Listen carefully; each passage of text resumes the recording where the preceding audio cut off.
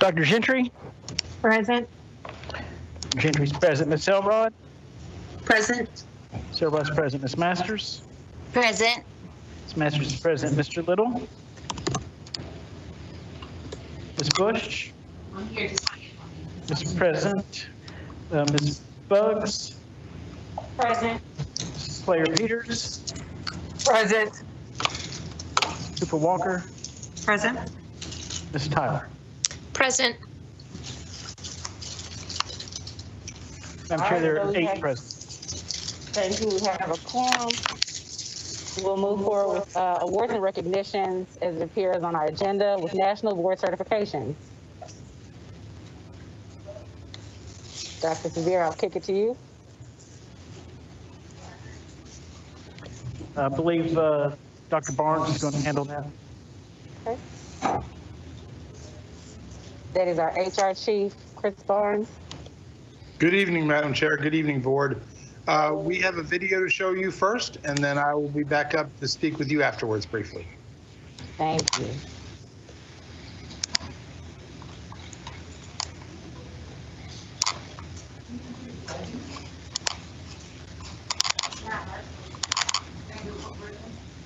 Hold on.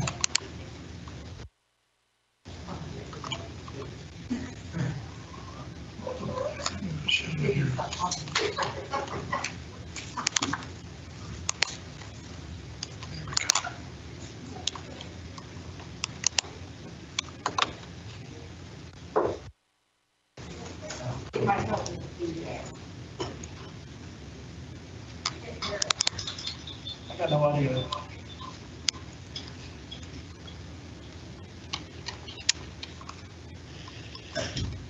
We currently don't have any audio. Okay, hold on.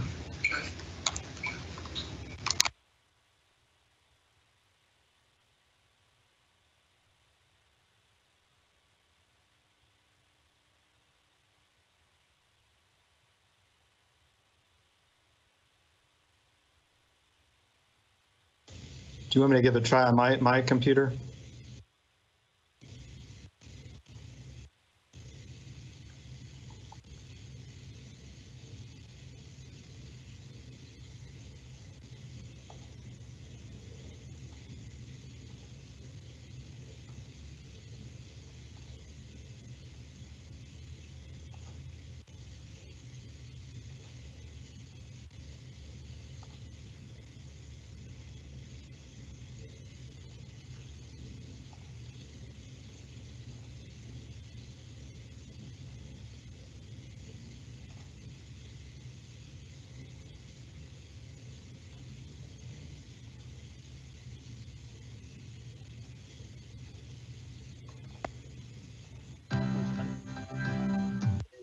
Next level.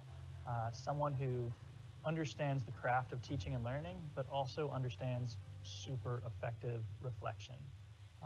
It's an endorsement that says this is a teacher who is constantly thinking about his or her practice and therefore constantly improving.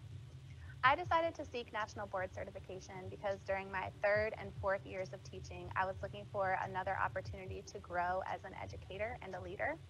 The MBCT program requires that teachers describe what they know about their students, analyze their students' work, and reflect upon their strengths and weaknesses as an educator. And all of this over a longer period of time, not just in one specific lesson. The number one way in which it's helped me to serve my students is it's made me consistently more reflective as a teacher. What works, what doesn't work, why certain students seem to take to subject material presented a certain way and why others need a different way. It has been proven, and there's plenty of research on national board certification, and teachers who are national board certified actually have statistically more significant success with their students, and so it's something that is not just good for resume, but it really is good for students, especially the wide range of different students that we have in Metro schools. And it is, you really will be helping your students in addition to really helping yourself as a professional. So within MNPS, we have a significant cohort of nationally board certified teachers, and they occupy They occupy roles and positions all over the district. They're in classrooms, they're in guidance counselor offices, they're in administrative roles, they're here at central office. And all of these are individuals who are passionate about their experiences, not just their experiences since earning certification, but the experience of the certification journey. National Board was one of the most powerful pieces of professional development that I've had in my teaching career. And it's gonna force you to really look at students individually and also to think about what they need in order to move them to mastery. And it's very authentic because you are having the ultimate professional development experience with the students that you have in front of you at that time, which may be a little bit different from other types of professional development, which is more generalized. So this is customized for you as an educator and for your students for where they are and who they are in that time frame. If we have more and more teachers pursuing this type of professional learning, that impact is going to have legs that move further, faster. And we're going to really affect the educational experiences that kids are having. We're also going to affect the learning experiences that adults are having. Go for it. I know there's a lot of hesitation because of the cost of the program, the work it entails, and then there's nerves, like, am I a good enough teacher to get national certification? What I'd say to the cost is you get it back tenfold in the success of your students and the success of furthering your craft.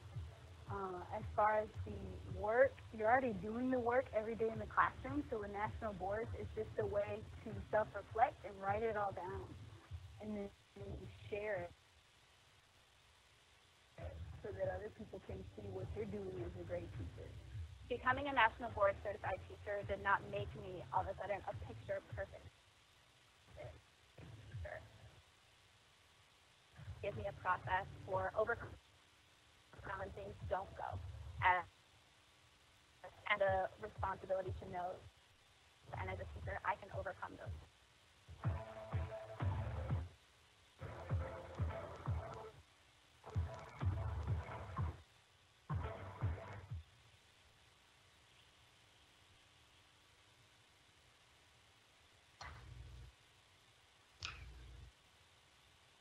Again, thank you. Sorry for the technical difficulty. We wanted to have a chance, HR wanted to have a chance to showcase and highlight some great teachers who are really taking their instruction to the next level by obtaining this nationally recognized certification with national boards. It's also available to other professional certificated employees as well. But we have a chance now. I wanted to recognize several of our teachers who've received national boards over the last year or two.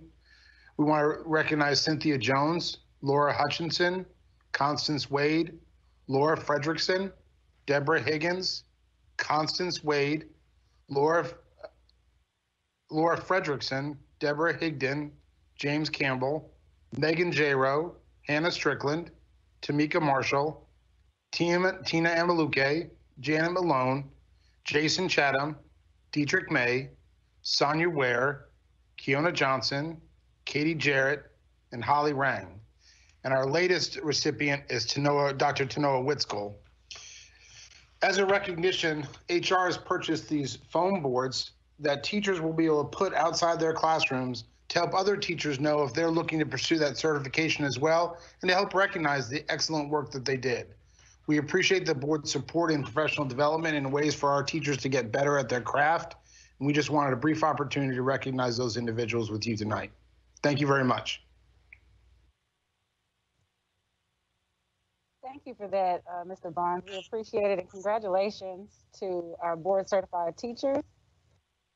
I meant to mention earlier, we are hosting this meeting virtually pursuant with executive orders by Governor Lee. Spread of COVID has been high, so we are maintaining our public participation opportunity by having community members come in through one door, present to us, speak with us, and then leave out of another door. With that in mind, we will slide right into public participation with our very first presenter, Ms. Amy Pate.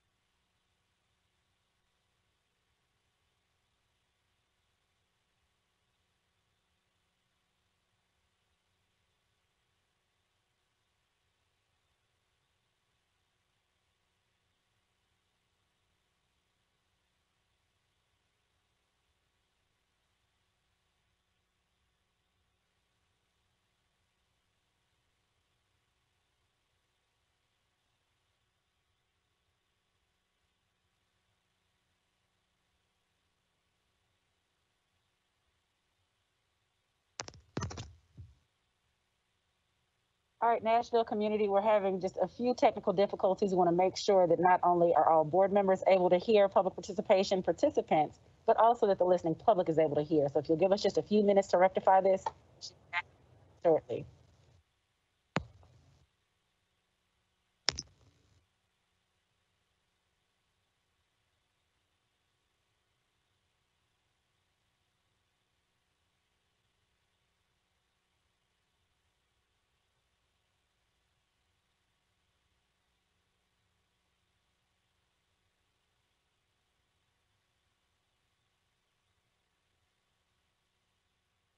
Everyone else turned off? Everybody off. Can you hear me? Okay. All right. Sorry about that. That's okay. Schools have been closed for 300 days. Last March, teachers went into action setting up Google Classrooms, printing packets, trying to reach their students, but you made them stop and wouldn't allow instruction. You had 4 months to plan before school started in August, yet when that time came, and by your own metrics, we should have been in person, you weren't ready. You didn't have a plan. On October 13th, 3rd and 4th grade went back to school, but were out by Thanksgiving. You abruptly canceled 5th and 6th grade return, furthering parent distrust. 300 days. I don't want to speak here tonight. We're tired. And I acknowledge the privilege that allows me to leave work, have transportation and childcare, knowledge to sign up, and no fear of reprisal. I speak for myself and my kids who suffer greatly from your decisions, but I also speak for the parents who don't speak English, who can't leave work, and have given up hope that metro schools will educate kids. I speak for the 33% of kids truant, up from 19% this time last year. I speak for the majority of parents who chose an in-person option on 3 different surveys and have never gotten it. There's overwhelming evidence from the New England Journal of Medicine, CDC, and American Academy of Pediatrics, to name a few, that schools are safe, do not contribute to community spread, and should be open. Ms. Elrod said, cases within MNPS during in-person did not affect community spread as we had a low transmission count. Dr. Battle agrees.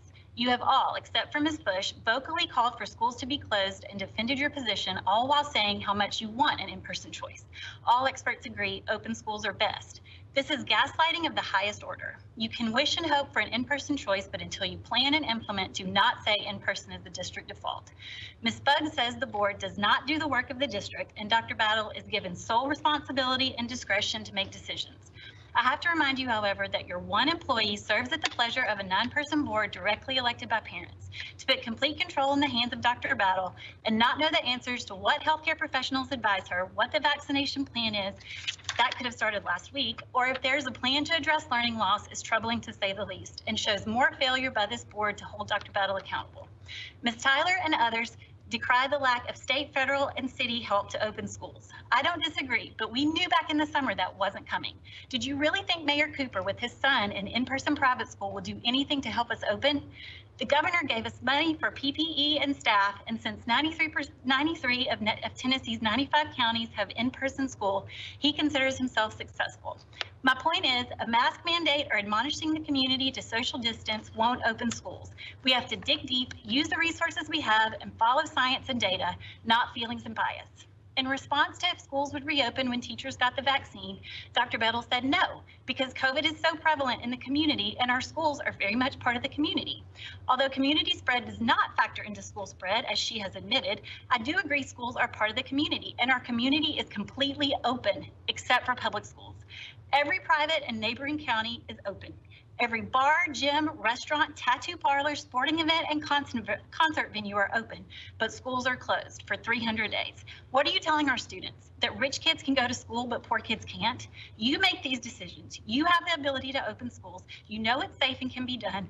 Do it now. Open schools, especially for special needs, ELL, and the youngest students. Our kids deserve better. Stop failing them. Thank you. Thank you. Next presenter, Carolyn Betts.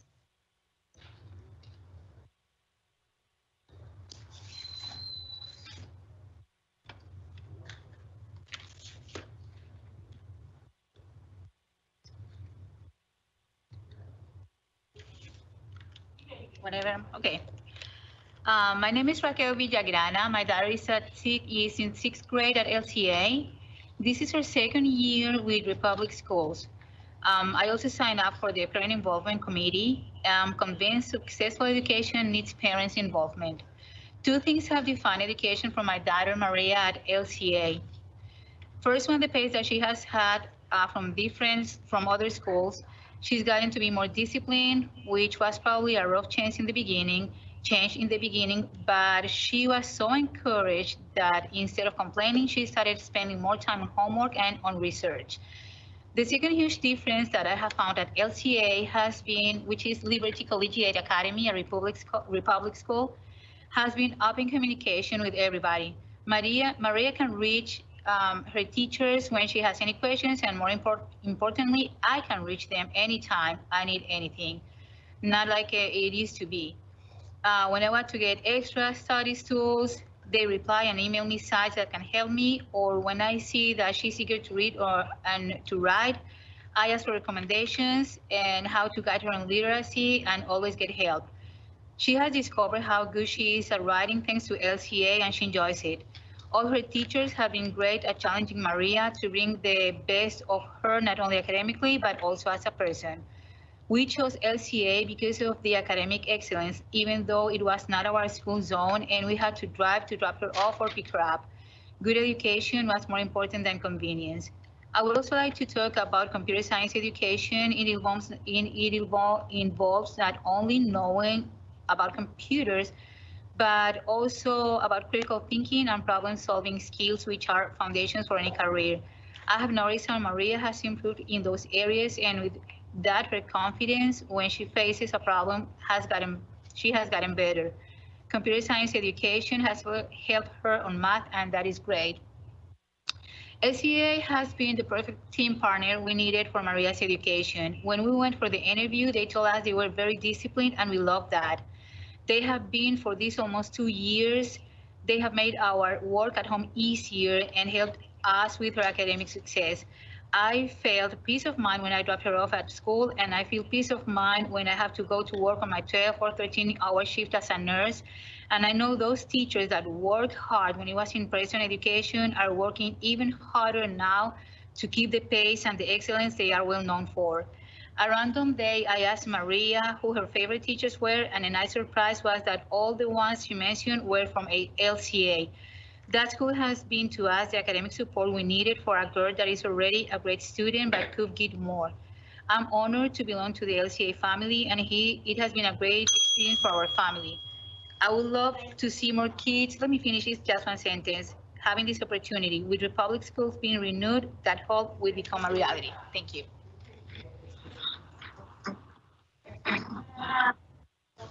That was me.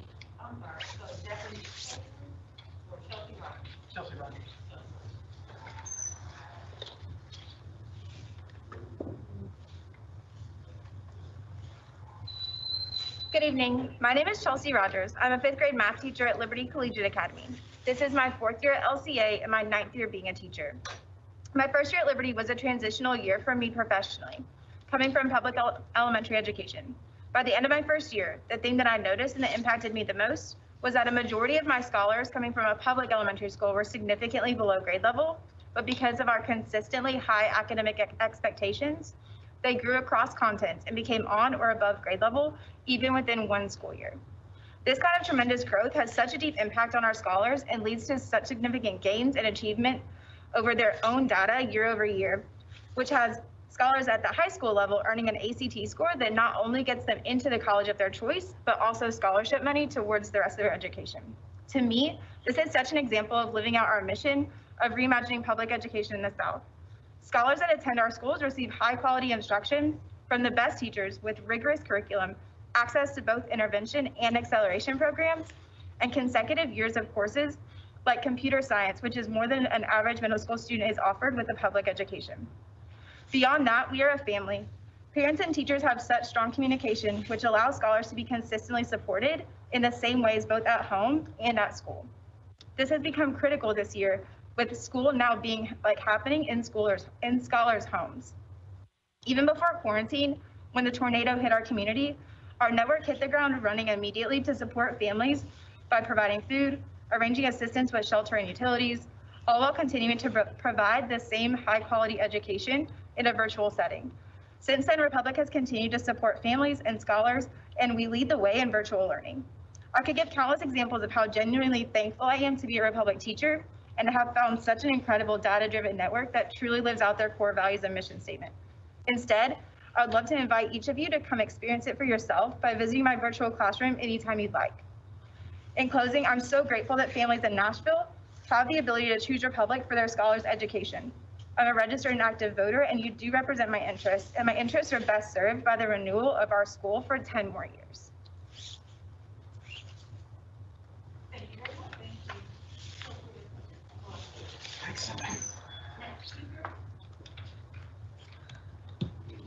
Good evening. My name is Kevin Rose. I serve as the assistant principal at Nashville Prep. This is my third year at Nashville Prep, and I'm here tonight to urge you to vote in support of renewing our charter authorization at Nashville Prep. Why am I here right now? A couple reasons. I've gotten a chance to work at 4 different schools in 3 different states. So I've worked in Montgomery Public Schools, worked for a small charter network in Detroit before I came to Nashville about 3 years ago.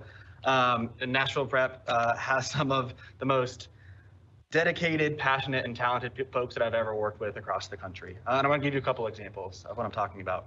When I talk about, think about talent and the talent of our teachers and staff at Nashville Prep, I can talk about test scores and tell you that my first year at Prep, 14% more kids tested proficient in math on the state test than they did the year before.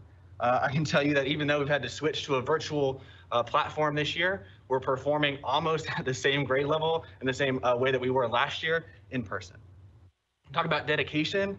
I can tell you that we have a staff at Nashville Prep that had to rebuild the way that we did school in just a few short weeks after COVID and stay-at-home orders. And we're doing that in a way that is unlocking our students' potential even through a computer. And when I talk about we have some of the most passionate staff that I've ever come across, at Nashville Prep we say all the time, the pride's got my back, like a pride of Panthers, and I've seen folks live out that mission and that statement time after time. If you type in any teacher's phone at Nashville Prep, if you were to type mom or dad, you probably get their mom or dad, but you also have 100 numbers from moms and dads of kids that they teach and know that they can reach out via text or a phone call whenever they need help. We have kids who are in high school now who continue to send emails to myself and other teachers of their grades saying like, hey, thank you so much. You're a part of this journey with me. And anytime I show up at a family function, it could be a sports game, a graduation, sometimes even a funeral. If you look around, you see folks who are part of the Nashville Prep family in terms of staff and teachers there to support our kids and our families. So in conclusion, thank you for your time and really look forward to y'all renewing our contract moving forward. Do I get the balance of his time? Just into 30 seconds early, no. Just really appreciate y'all being here. I know it's been a challenging year for each of you, so just really appreciate you taking the time and listening to us voters here in Nashville. My name is John Ripka. My address is at 2022 Greenwood Circle, and I'm a Nashville resident. I'm also the head of Republic Schools, and as you know, our schools, Liberty Collegiate, Nashville Prep, and Republic High School, is seeking a 10-year renewal this year. I was adopted at the age of 7 as a street kid living in Korea, and the first time that I set foot on American soil was right here in Nashville. My first meal in America was a Happy Meal right near the airport on our way home. My mom is a lifelong educator. She's been a teacher for 30 years before retiring right here in the state of Tennessee. I like to joke that education is in my blood. I deeply, deeply believe that all children in Nashville deserve a fair and high quality education. And I don't make distinctions about Republic schools or charter schools or traditional district schools. Every child, I think you agree, all deserve a fair and public education. We take very seriously our commitment to making sure that every child in every family has a school that is the best fit for their child and their family. And for us, we know that that has a direct impact in breaking cycles of poverty, in the cradle to prison pipeline, in developing a workforce and a viable community here in Nashville. And I think especially given the events that we saw last week, what it means for a community to have shared values and citizenship, and what that means particularly for our children in North Nashville and West Nashville. My nephew and nieces are examples of the system of education we have here in Nashville. One attended a Republic school, the other attends MLK, and they both attend a school that is worthy of their ambitions and their talents and their aspirations. That's why we take immense pride in what we do, because we know that education makes a difference. Here in the city of Nashville, Republic High School is only one of 2 Title I high schools that had a graduation rate above 90%. And we're the only school to do that for the last 2 years in a row. Our middle schools, if you are attending our middle schools, you're 43% likelier to be proficient at reading, and you're twice as likelier to be proficient at math. We know that education plays a role in breaking the cycles of incarceration, particularly for Black and brown youth, and we take that responsibility really seriously. These stats are yet still woefully not good enough. I think we are all committed to making sure 100% of our students have the type of experiences that matches their talents and their aspirations. We all play a role together in making sure that there is a system of great schools for every single family here in Nashville, and I'm asking you to support the renewal to make sure that we can be a part of that solution for all families here in Nashville. Thank you for your time.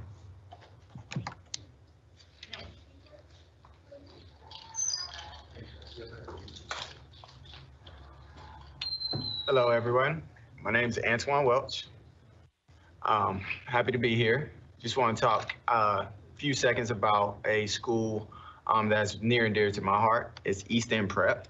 I have two children who attend East End Prep. I have a 9-year-old and a 14-year-old, 4th grader and 8th grader. And briefly, I want to tell you about my story. I am a young man from Augusta, Georgia, who was born to a 14-year-old young lady. And I wasn't given much of a shot to do much of anything in school. I was constantly in trouble in the principal's office, and pretty much labeled to be that kid who's probably going to be somewhere not good. However, through the grace of God and a strong mother, I was able to straighten myself up and receive a scholarship to Mars Hill University in Asheville, North Carolina. I played sports there and met my wife, got married. And during that whole process, I made a decision that I would be a great father, no matter what, because I didn't have one. So that brings me to East End Prep and what I've seen and what I wanted for my children. My wife had already been working at East End Prep, and I was watching from afar as my kids grew and developed, and the loving, the caring, the leadership, the education, the programs. There was times where I was invited to programs where my kids would be chanting affirmations that brought tears to my eyes to see other kids just believe and to know where some of those kids came from. And I thought to myself, what if I had that when I was that young? I probably wouldn't have been in the principal's office as much. Just having someone tell you that you can do it and you repeating that over and over, and having kids achieve goals academically and seeing smiles on their face, that right there took me from the corporate world. When an opportunity presented itself at East End Prep, I was all over the school director's office and desk saying, hey, I want to be a part of whatever you're doing here, because it's more than dollars. It's changing lives. So that's my story and my advocacy for East End Prep, because it's been more than just a school. It's been a second home and a place that I see it changing people's lives. And I just want to see it continue. So that's my story. I'm sticking to it. Thank you. Yep. Thank you.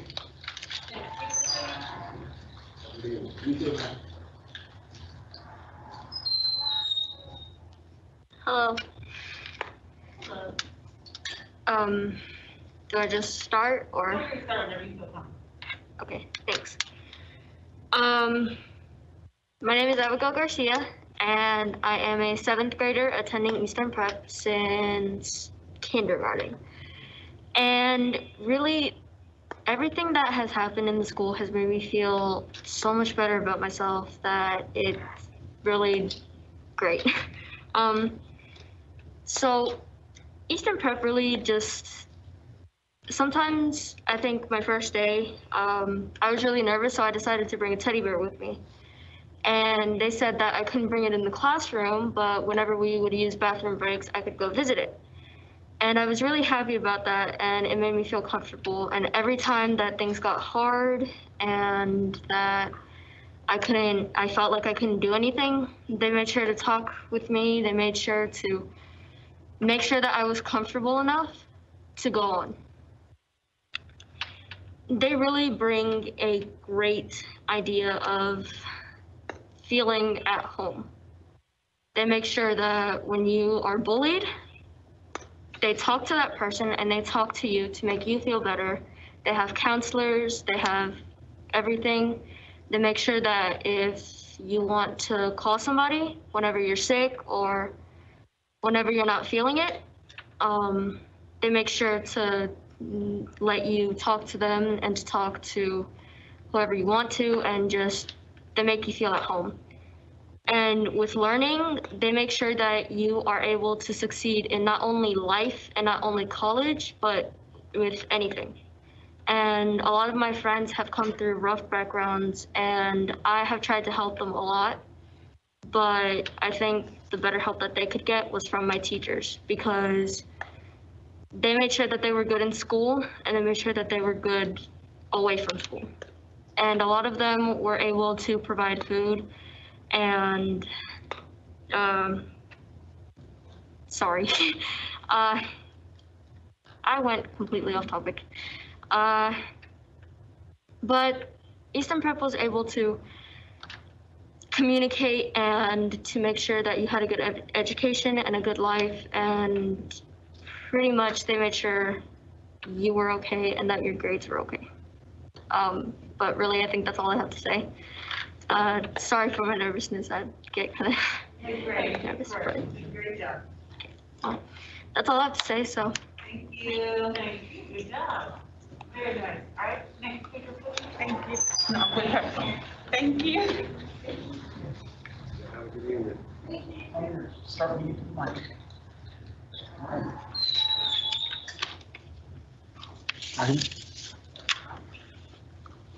Good evening. How you doing? My name is Tedrick Robinson. I am a 7th and 8th grade math teacher at Nashville Prep. I joined this community probably about 5 months ago. This is my first year teaching. In that short time, I seen that the family-oriented environment take place, not only with me when they welcome me in, but also in the way we deal with our parents and our scholars. After joining this team, it took on a shape to where our scholars and families was like just one of our own. So when I came in, I also wanted to be one of the ones who didn't want to follow the status quo.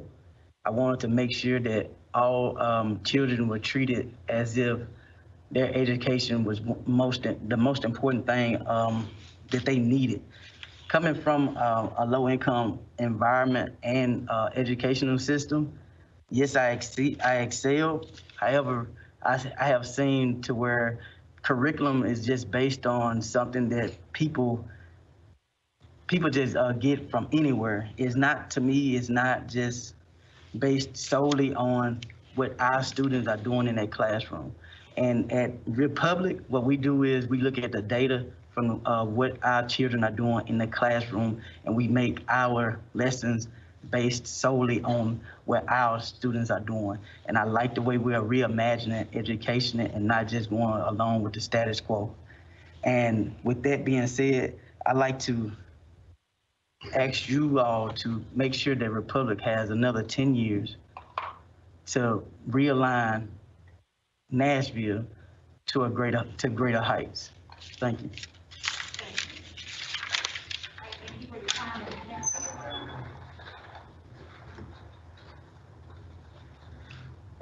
Greetings, my name is April Vera Espinosa, and I am here to proudly represent Easton Prep. I want to start off by saying I have been a part of the community for 7.5 years, and I have watched the community develop into a healthy, supporting environment. And I think that's very crucial for not only our students, but for our teachers, because our education is important and we learned that it was our treasure. I learned from the school that I have ethics and morals that I should follow, and therefore I was able to function in a community in the real world. Thank you. Thank you.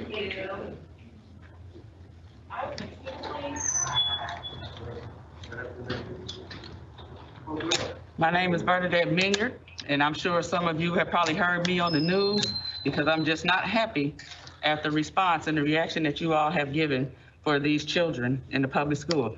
And you definitely, for a child like mine who's developmentally delayed, who has an IEP, who needs personal in-person accommodations that's required, you all didn't give that a second thought. As soon as y'all came up with the idea of virtual learning back in January, February, March, or whenever it was, you all should have sent out some sort of email or something offering input from us parents as to how we can go along and move forward during this COVID. But y'all never gave us that option at all. Y'all took it from us from the very beginning, and we knew nothing about nothing until it was already implemented. And then y'all had the nerve to insult us by asking us to fill out questionnaires as to whether we want our children to be in person.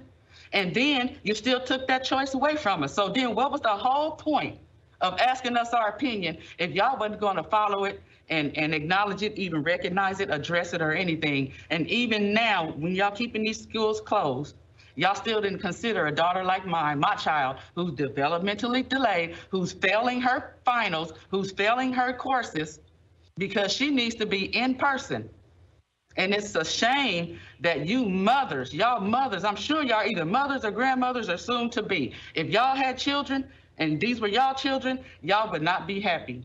And I'm not understanding how y'all can just be so uncaring and keep these children. I get it. But those of us who want to have our children in the classroom and those teachers who want to be in the classroom, let us go. Let us be in the classroom. Those who don't, we get it. We understand those are your children. Do what's best for your children and let them stay at home. Let them be virtual. But don't take the choice and the option away from us parents who want to have our children in the classroom, because the children are supposed to be our future. And right now, the way you're responding, you are ruining these children's future from here on, from this day point forward until years down the line, and they will never be able to recover from this. And you all should be ashamed of yourselves that y'all didn't give us parents more choice, more say-so than what y'all gave us. Y'all just completely left us out, and that's disappointing. And I just pray that y'all do better in this next school year and beyond, and God bless y'all and have mercy on your souls for what y'all doing to these children. Thank you.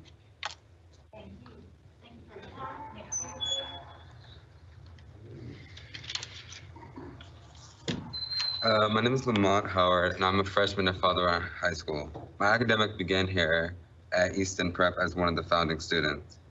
Some of the things I'm involved in at Easton Prep was drama club, basketball, track and field, and homecoming court. I've had many great teachers who inspire me to achieve my best academically, such as Mrs. Rhodes, Mr. Lane, and Ms. Norman, just to name a few. Easton Prep is a school that establishes morality and implements a rigorous curriculum. Mr. LaCrone, who is the founder of the school, has very best intentions for every scholar and expects nothing less. He is a constant presence in the building and very accessible. I believe the high expectations of Easton Prep has prepared me for Father Ryan's honor classes, which I am currently enrolled in. I just want to thank Mr. LaCrone for always being there in a time of need. Thank you.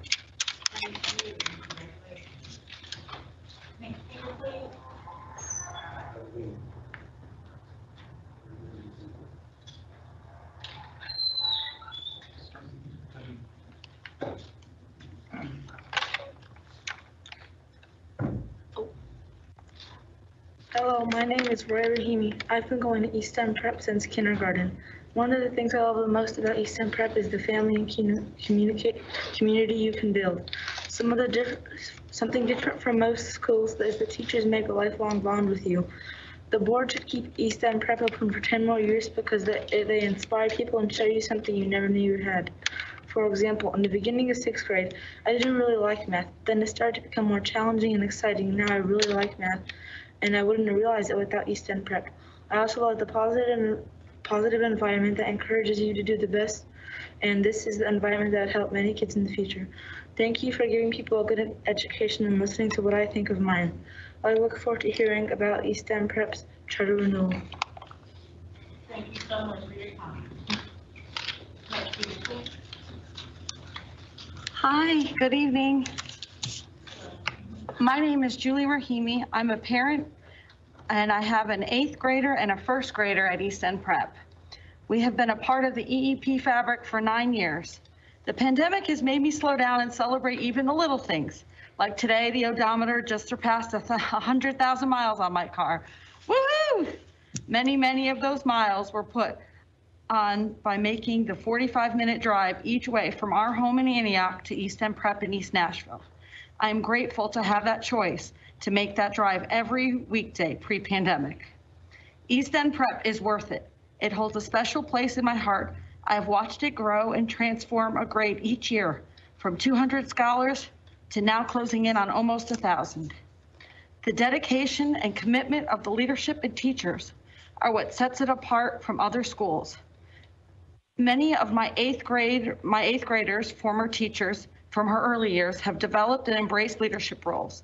This is a testament to our school leader, Jim Leckrone, and his vision. The amazing school culture can be felt immediately interacting with anyone that is involved in the school, whether it be Mr. Leckrone, principals, teachers, or scholars. In addition to the laser-sharp focus on academics, the importance of character building is also on the forefront, and in these times, kindness matters. Thank you for the honor and privilege to share this with you. It is my hope that you will renew the East End Prep Charter. Thank you.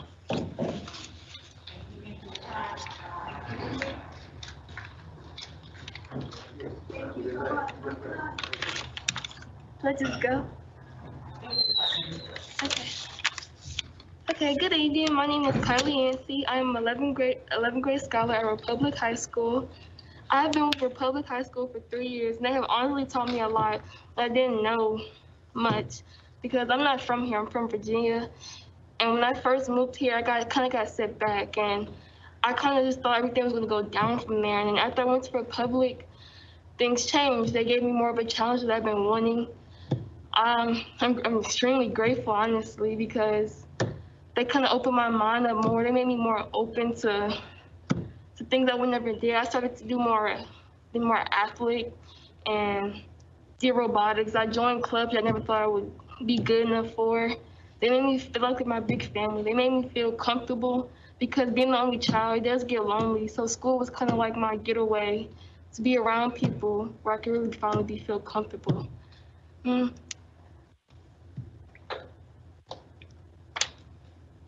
Honestly, I want Republic to stay open because I don't know what I would do without them, honestly. I've came a long way. I've struggled. Even when I failed, they were there for me. When I was crying, and I thought I was dumb. Like, I had a day where I just thought I was dumb because I couldn't pass a simple math test. But I honestly came far. They were by my side. They made me feel like I was loved, even times where I didn't feel like it. But I don't know what I would do without them. Thank you.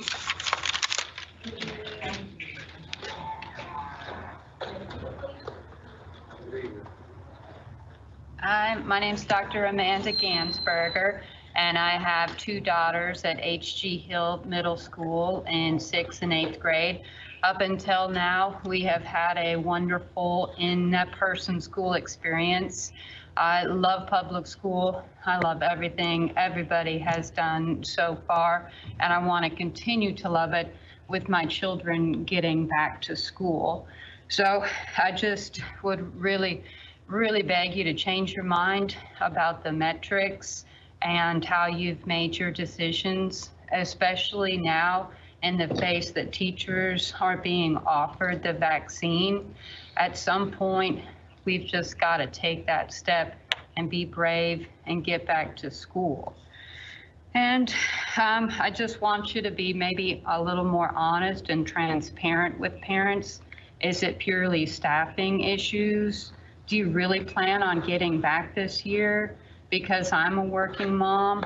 I know a lot of other working moms, people that can't afford, don't have family to get back up and make these plans. So that does get to be important, especially in the months to come. And I just think, giving people false hope, being real about it, I think needs to be done at this point. As far as the kids falling behind, I really try to be active and engaged in their academics, but it is really hard. I'm not a teacher. You guys are the ones that do great with this. And there has been great email response and things, but there's nothing like in-person school. There's nothing like being able to show them a question, and have an answer. And I think we need to see that happen. As far as the detriments to children, I think haven't really been voiced and haven't really been addressed too much as they need to be. The isolation with kids and the depression. I have older kids. I can't imagine those young kids that go to kindergarten, not just to learn their colors, but to learn how to be functional members of society. They need to get back there and do that. You can't learn kindergarten online. So I think trying to address those issues or at least acknowledge them more would be really helpful for me. And just to wrap up with a personal story, my daughter's on a laptop online, which is obviously mobile. I go in there and check on her as much as she can. If I'm off for the day, she's in bed. She's literally in bed in front of the screen all day, and it's killing me. It's really, really sad to see, and I think we need to move forward and get these kids back to school. Thank you so much.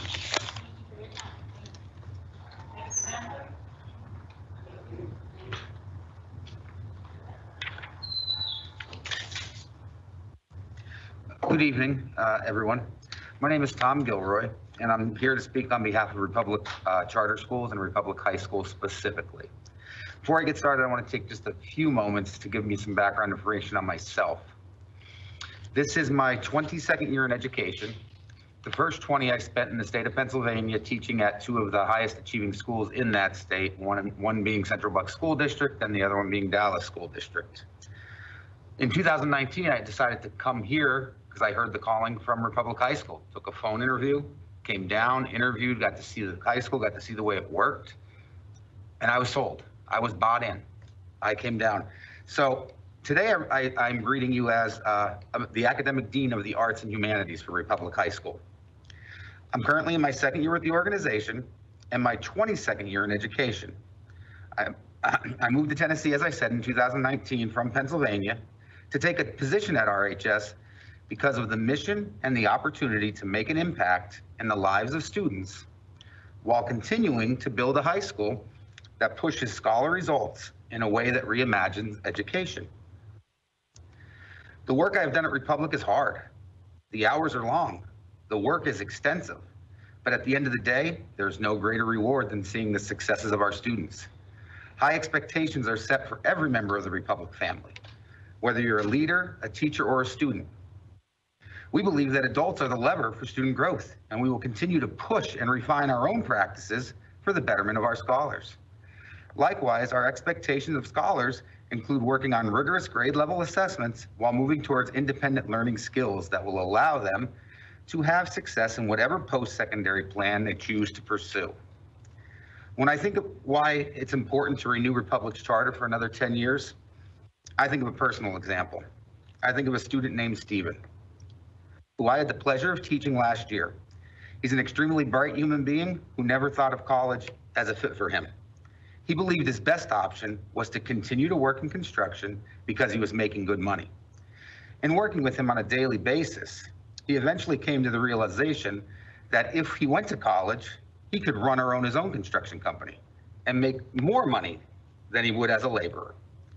The future looks bright for him as he is currently enrolled in MTSU's construction management program, and through financial aid and scholarships is essentially paying nothing. As if all this weren't enough, his sister, who is currently in the 7th grade at Republic Schools, is talking about where she wants to go to college because she wants to be like her big brother. I don't care what your experience level is with education. If a school is having this kind of success and an impact on the community, we should all truly want to see this partnership continue. In closing, I would like to invite you to contact me and come visit our school. So contact me, feel free. Thank you so much.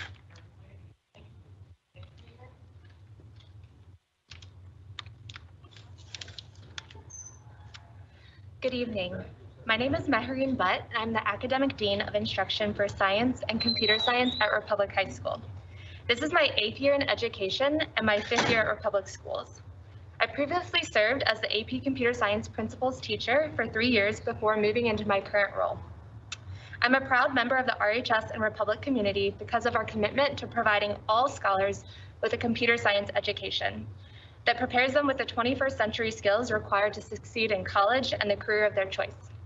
On average, tech jobs are among the highest paid occupations in the US, but only 15% of the current tech industry identifies as Black or Latinx. The same is true for APCSP, where only 13% of exams are taken by Black or Latinx students. At Republic, we are building a different narrative, where all of our students will graduate having taken this critical CS class. We are so proud to share that 70% of our RHS scholars who sat for the AP exam in 2020 passed with a 3 or higher. That equates to 75 scholars who received college credit in this course alone as a 10th grade student. Our scholars surpassed the average score in the state of Tennessee, outperformed scholars globally, and our underrepresented students, female, Black, and Latinx scholars, had a higher passing rate than the state and global average. Another component of our CS program is building partnerships with tech leaders and companies here in Nashville. Recently, I was named one of just 3 finalists for the Diversity and Inclusion Advocate of the Year Award by the Nashville Technology Council. This recognition is a direct result of the community partnership we at Republic are building with Pivot Technology School, a local tech bootcamp committed to increasing the number of underrepresented minorities in the field of tech. To support the development of this partnership, the Vela Foundation awarded us a $25,000 grant. Students enrolled in this program will graduate with a digital portfolio of projects and an industry-recognized certification in front-end web development, which will open more job opportunities for our students. Through our commitment to a rigorous, high-quality CS education, we are providing all of our scholars with a unique opportunity to build real-world skills so that our scholars can thrive in the local Nashville economy. I personally wish to extend an invitation to each of you to visit our CS classrooms to see the work we are doing. I am so proud of our scholars' accomplishments and proud to be a member of the Republic family. Please support the renewal of the middle schools and high school, which ensures 6 years of consecutive computer science training for Republic students and the continued push for equity in the field of technology to create a more diverse tech pipeline right here in Nashville. Thank you.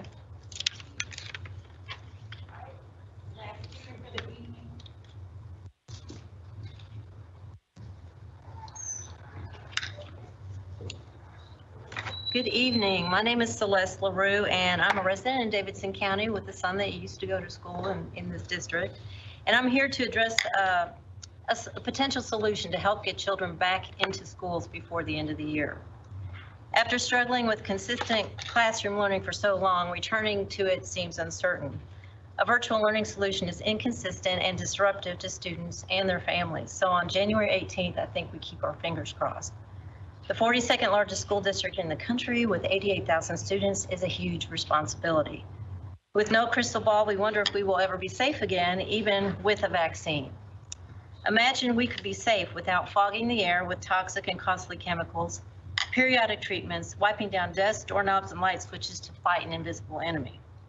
What if we could get back to the classroom and parents to work, as opposed to fixing a broken virtual learning alternative for which we were not prepared? Consider infusing upcoming federal funding to mitigate learning losses versus stopgap solutions that aren't very effective or strategic.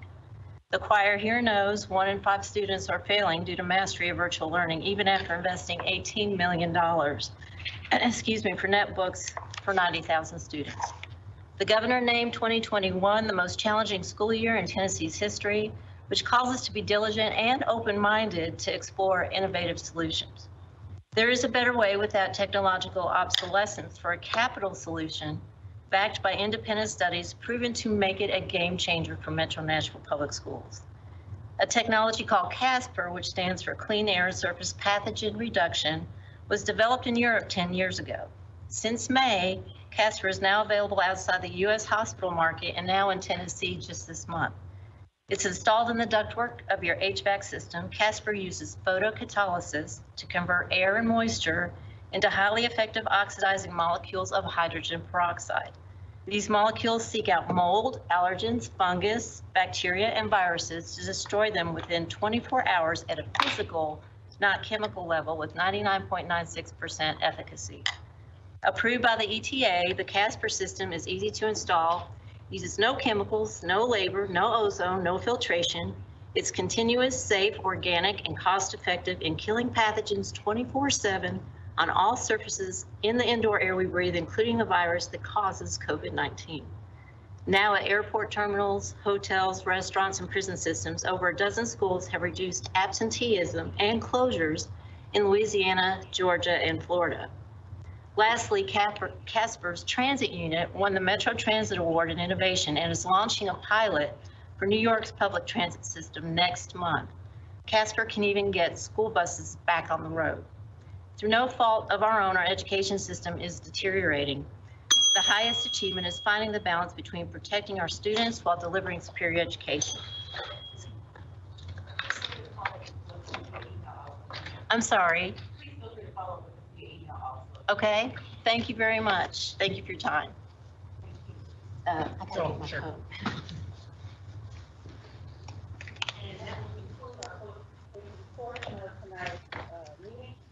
Now we want to consent agenda.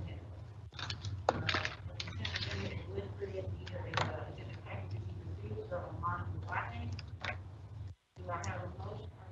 I have a motion to accept the agenda as listed. So moved. All right, do I have a second? This is Sharon, I'm second. All right, thank you, Dr. Gentry. All right, it's been moved and seconded. Do I have any discussion before we call for a roll call vote? Sorry, I was having troubles. Are we voting on the consent? I was like, Christian, this is Rachel, and I can't hear you. Yeah, you're real muffled. Let's try it again without my mask. Can you hear me now? A little better. Perfect. Yeah. Thank you. I'll get real close to the computer so you can hear me. All right, so do we have a request to move anything from the consent agenda? If not, we're going to vote. It's been moved and seconded. This is Rachel Ann. I would like to have an amendment to the consent agenda as listed. All right, Dr. Severe, are there any parliamentary procedures to undo the motion in second? Chair Buggs, I'm not sure that everyone knew there was a motion. I think that there was a motion and a second, but I think you're probably okay to sort of start this ring the bell. Yeah, we'll start it off on this. That's an Okay. second. I took a guess that we were on consent agenda. Really? Yeah. Really, Dr. Gentry? Okay. Be supportive. All right, so we're going to take it back. I appreciate that. We have the consent agenda. Vice Chair Elrod, you would like to make an amendment. What's your amendment request? I would like to pull, let me make sure the numbers haven't changed. 1B10. The Metropolitan Nashville Public Health Department? Yes, please. All right, we'll remove that for consideration. Any other amendments to the consent agenda as it's listed? All right, with that amendment, do I have a motion? Sharon Gentry, I move approval of the consent agenda with the said omission. Thank you. Do I have a second? Can I second this? Okay, I second. All right, if there's no discussion, we'll go ahead and have a roll call vote. Dr. Severe? Dr. Gentry? Aye. Dr. Gentry votes aye. Ms. Elrod? Aye. Ms. Elrod votes aye. Ms. Masters? Aye. Ms. Masters votes aye. Mr. Little? Aye. Mr. Little votes aye. Ms. Bush? Aye. Ms. Bush votes aye. Ms. Player Peters? Aye. Ms. Player Peters votes aye. Ms. Whipple Walker? Aye. Whipple Walker votes aye. Ms. Tyler? Aye. Ms. Tyler votes aye. Chair Buggs? Aye. Chair Buggs votes aye. Madam Chair, there are 9 ayes. All right. The consent agenda has been accepted. We'll now move to the amendment. We'll be looking at 1B10 Metropolitan Nashville Public Health Department. Take it away, Ms. Elrod.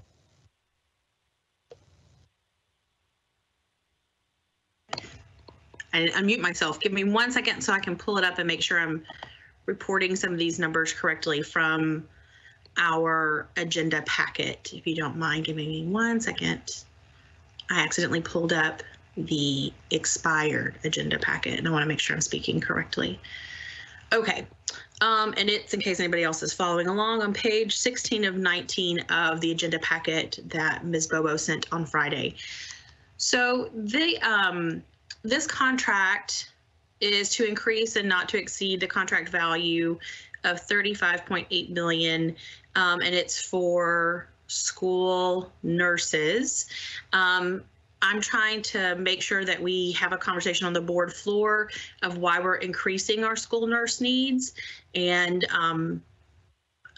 ask questions about how many nurses will this provide, why are we needing this increase of numbers or increase of cost, and all of that is what I'm trying to have a discussion on. So my first question would be, how many nurses are we receiving at the $35.8 million?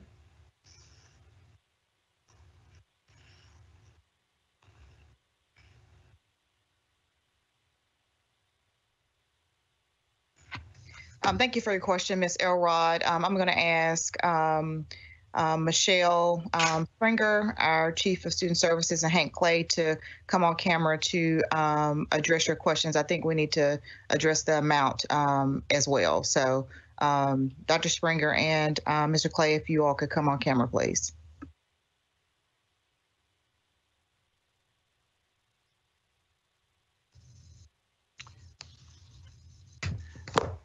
Dr. Springer can hop in here as she wishes, but Ms. Elrod, the purpose of this is to, especially during this moment of public health crisis, to use all available resources to provide adequate level of nursing. This has been a long-term goal of Metro Nashville Public Schools. We've not been able to fund it with state and local funds previously, because it's expensive to do so. But with the addition of the CARES Act, we work to be able to allocate some of that money for this purpose, so that students who may be feeling ill, as we know nurses are those who are doing contact tracing when we have a safe availability to return to schools. And so that's the purpose of it. Dr. Springer, would you like to add any other details? No, Mr. Clay, I believe that you captured that well. Again, just reiterating the need to increase the level of support to not only our students, but our staff in the midst of a pandemic. So, you know, their roles have expanded beyond the day-to-day support that you normally would find. Students with a headache, students with a stomach ache, take your temperature too, helping to monitor for symptoms and help schools to, you know, maintain a safe environment to the maximum extent possible.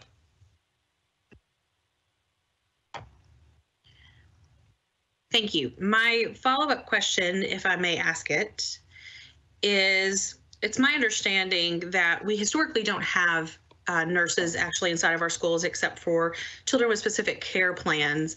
And so this allows, we have historically just not had that. And when we were in person this year, we had nurses that we have hired through this contract, as stated, with the Metro Health Department, who did all the contact tracing and additional care of students and teachers and facility maintenance really with COVID-19. And so I guess my follow-up to that is, if we are we still planning on having with this $35.8 million, is it still only one nurse per school as we were planning to do last semester, or as we did last semester at the $12.8 million? It's just an increase of schools instead of an increase of nurses. Am I on mute? No. We can hear you, Ms. Elrod. Thank you for your question. So the purpose of this is to continue the at least one per school. There are some schools that have multiple per school based on their student population and the needs of those students. But we had some schools who shared a nurse. And so our goal was to ensure that there was at least a nurse present in every single school all the time when we're in session. So Dr. Springer, would you add anything specific? And Mr. Gossage, if you have any specific details about this contract, would welcome that as well. Yes, Hank, you hit it right on the nose with the multiple nurses in each school.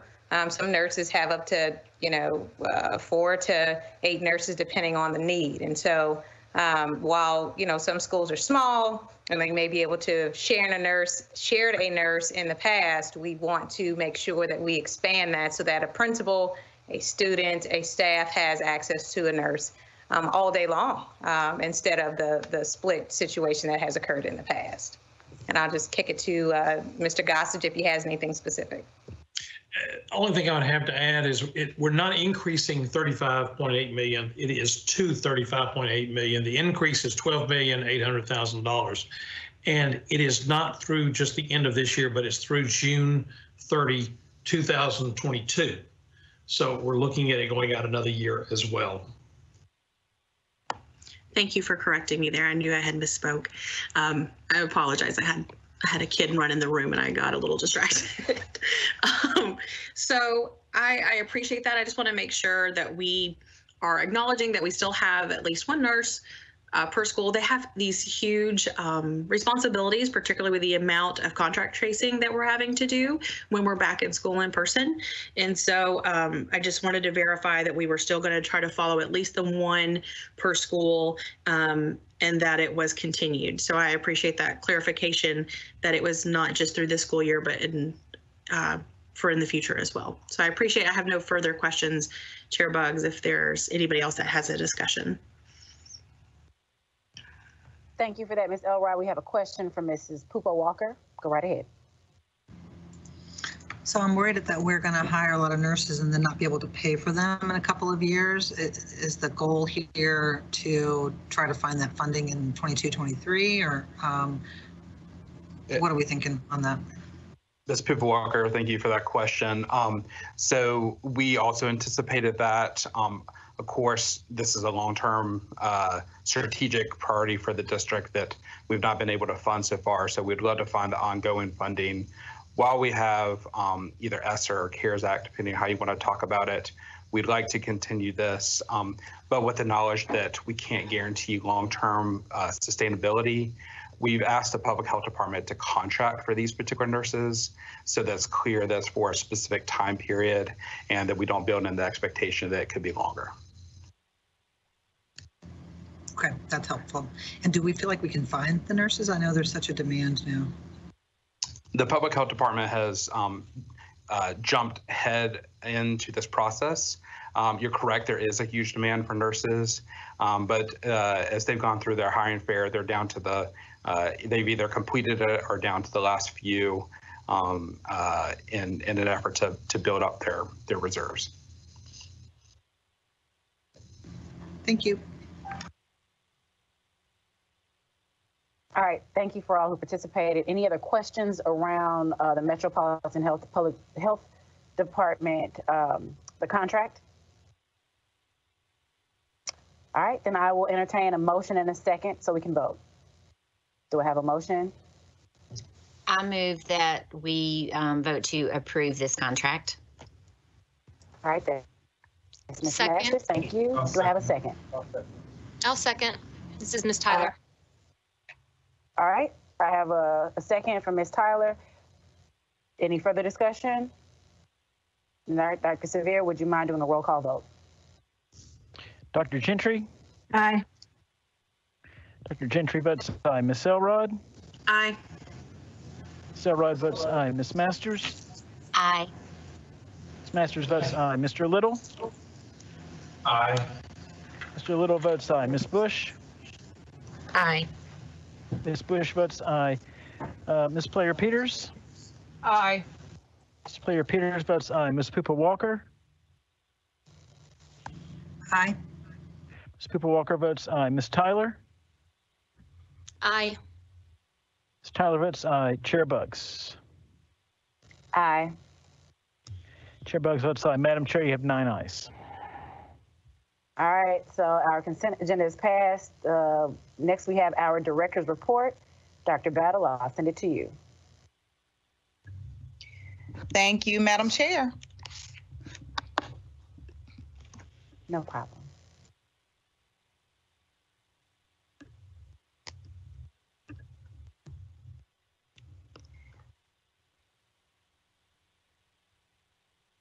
And I will jump right in as soon as we get the PowerPoint presentation up. In the meantime, if you need to stretch your legs, take a second to do so, and we'll be ready to jump right in. If we can go back to the first slide.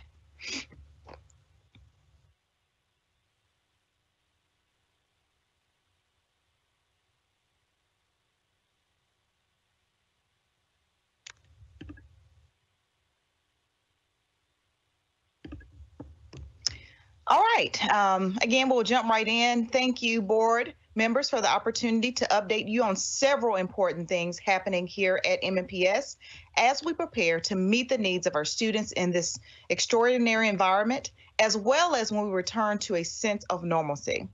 My cabinet and our central office teams have been working together to establish a sense of who we are and where we're going as a district, both in the short term to tackle the challenges posed by the pandemic, as well as our larger term goals that speak to what it means to be a part of Team MNPS. This month's director reports will focus on our students, our strategic frameworks, Goal 1, which is to create an environment that promotes active engagement and consistent improvement in academic achievement among pre-K through 12 students from all backgrounds and programs. This evening's updates addresses all 4 categories. Strategy 1, which is to deliver high-quality pre-K-12 instruction and increase the relevance and rigor of the pre-K-12 curriculum. Strategy 2, provide equitable access across MNPS schools and clusters to a high-quality, well-rounded pre-K-12 education. Strategy 3, to establish positive school culture and climate and respond to pre-K-12 students' physical, social, and emotional needs. And Strategy 4, expand and strengthen the quality of educational programs available to pre-K through 12 students and parents. Next slide, please.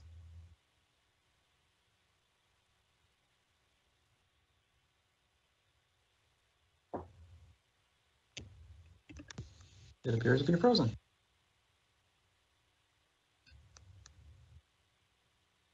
All right, there we go. Oh, 1 second.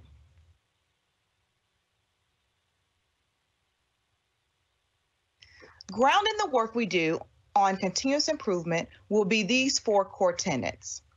Understand that these core tenets are central office commitments to you and our schools. They define how district leaders and departments will align their work to support you in specific and personalized ways, which are all grounded in our strategic framework. The tenets are to re-envision central office as a support hub. At its core, central office's most important role is to support schools through collaborative partnerships. Our next core tenet is to empower and equip leaders at all levels. By elevating leadership at all levels will mean that all of our efforts will be multiplied. And when we say all, we mean all leaders, every employee of Metro Nashville Public Schools tapping in to their expertise and their skill sets so that they're empowered and equipped to do what's best in supporting our students. The next core tenet is to create and support engaging, rigorous, and personalized learning experiences for all students. Personalization of supports to schools is the key to achieving success at every tier. And then last but not least, to identify and eliminate inequities. With schools, central office can help remove barriers for students and families. Important that we move beyond the surface and continue to dig deep and have what might be considered uncomfortable conversations about what it's going to take to provide equitable experiences for all of our students. Together, these core tenets guide us to our North Star, which is to establish MNPS as the premier large school district in Tennessee and beyond. Now, in many ways, we have demonstrated that MNPS is a district on the move and the district to watch. We have led the way in how to support students during the virtual learning through Navigators. You've heard about it, a first of its kind program. Again, we cannot minimize the collaborative effort to become a one-to-one district. Definitely thankful for all the partnerships that it took to realize this outcome for our district. It was a significant step toward equity that will push teaching and learning to higher heights.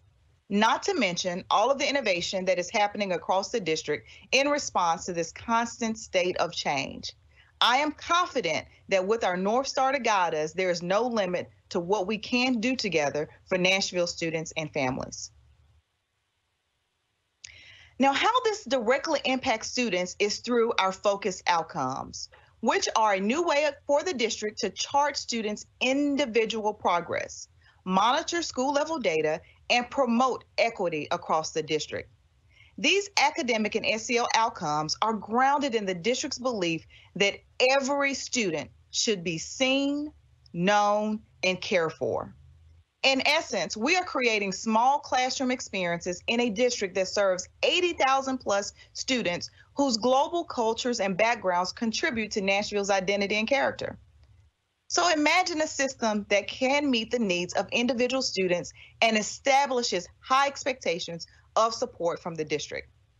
That is what these focused outcomes will do for the district. Similar to KPIs, the focused outcomes are the district's academic and SEL targets, representing what we know are the requirements of student success and on-time progress towards becoming a ready graduate. They also require us to be innovative, collaborative, and strategic consistently.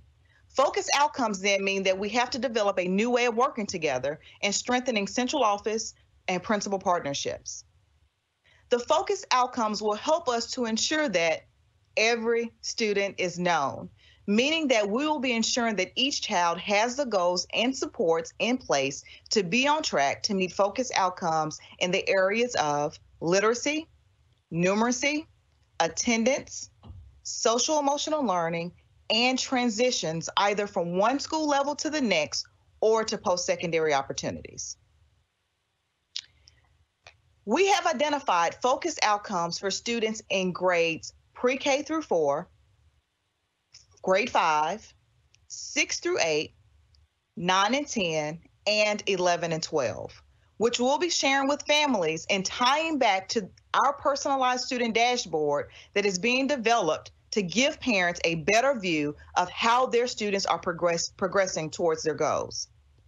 Here on this slide, you can see grades pre-K through 4 and grade 5 and their focused outcomes. Each has literacy, numeracy, attendance, and SEL, while grade 5 also has a transition preparation focused outcome. Next slide, please. Listed here are the categories and focused outcomes for students in grades 6 through 8 on your left, and on your right, grades 9 through 10. Remember, with those focused outcomes areas of literacy, numeracy, attendance, SEL, and transitions. And finally, we have a focused outcomes here for 11th through 12th grade, with a focus on graduation and transition to post-secondary. All of this innovative planning falls under our umbrella of Metro Schools Reimagined. The focused outcomes tie into our core tenets, which tie into our strategic framework, which tie into our Metro Schools Reimagined, which are all going to be anchored by a North Star to establish MNPS as this premier large school district in Tennessee and beyond as we envision. Just as the focused outcomes are the district's targets, the signature initiatives then connect the district's outputs. This is how effectively central office supports schools with the focused outcomes. Naming these initiatives allows us to organize the district supports and resources in ways that are purposeful and intention. Our goal here is that there will be no wasted effort. Creating and connecting district supports and services with focused outcomes and ensuring a consistent and coordinated approach to the work of central office to support schools and to ultimately improve student success.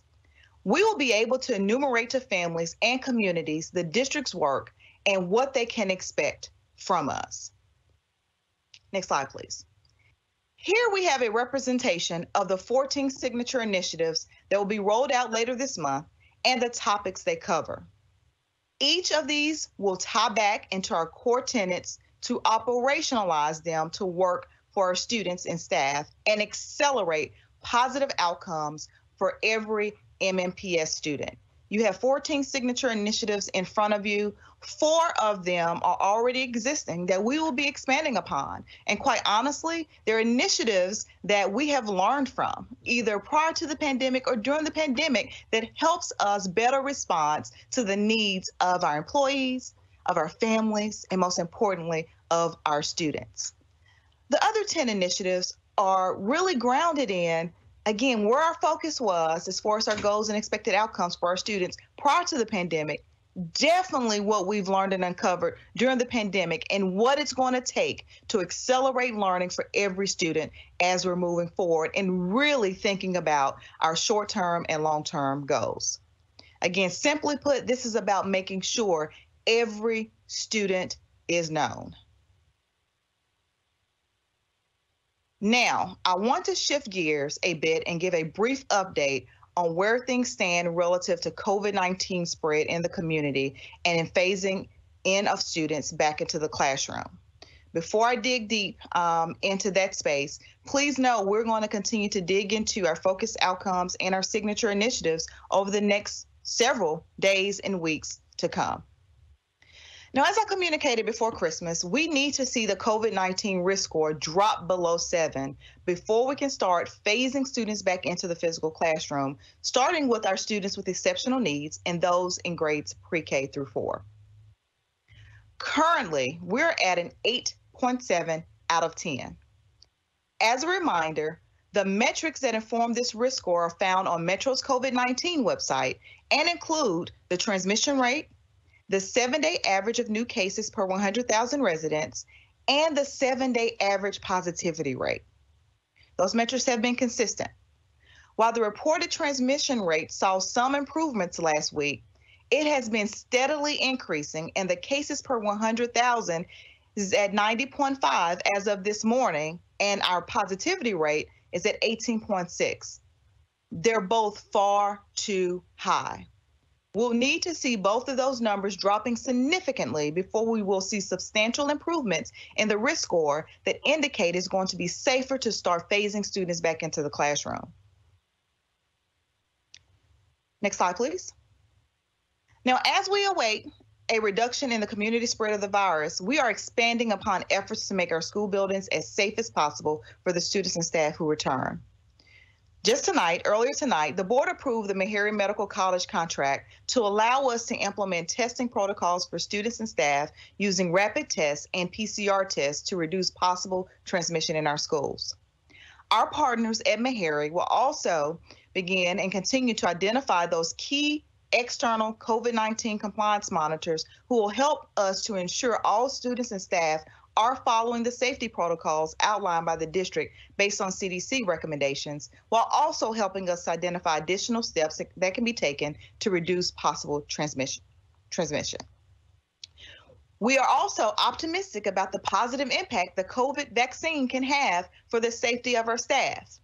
Now, unfortunately, there simply aren't enough doses being delivered to Tennessee and Nashville fast enough to immediately be available to our staff. While teachers and K-12 staff have been moved up into the 1B phase of the vaccination program, we are still at 1A2 with a significant backlog of those who qualify to receive the vaccine.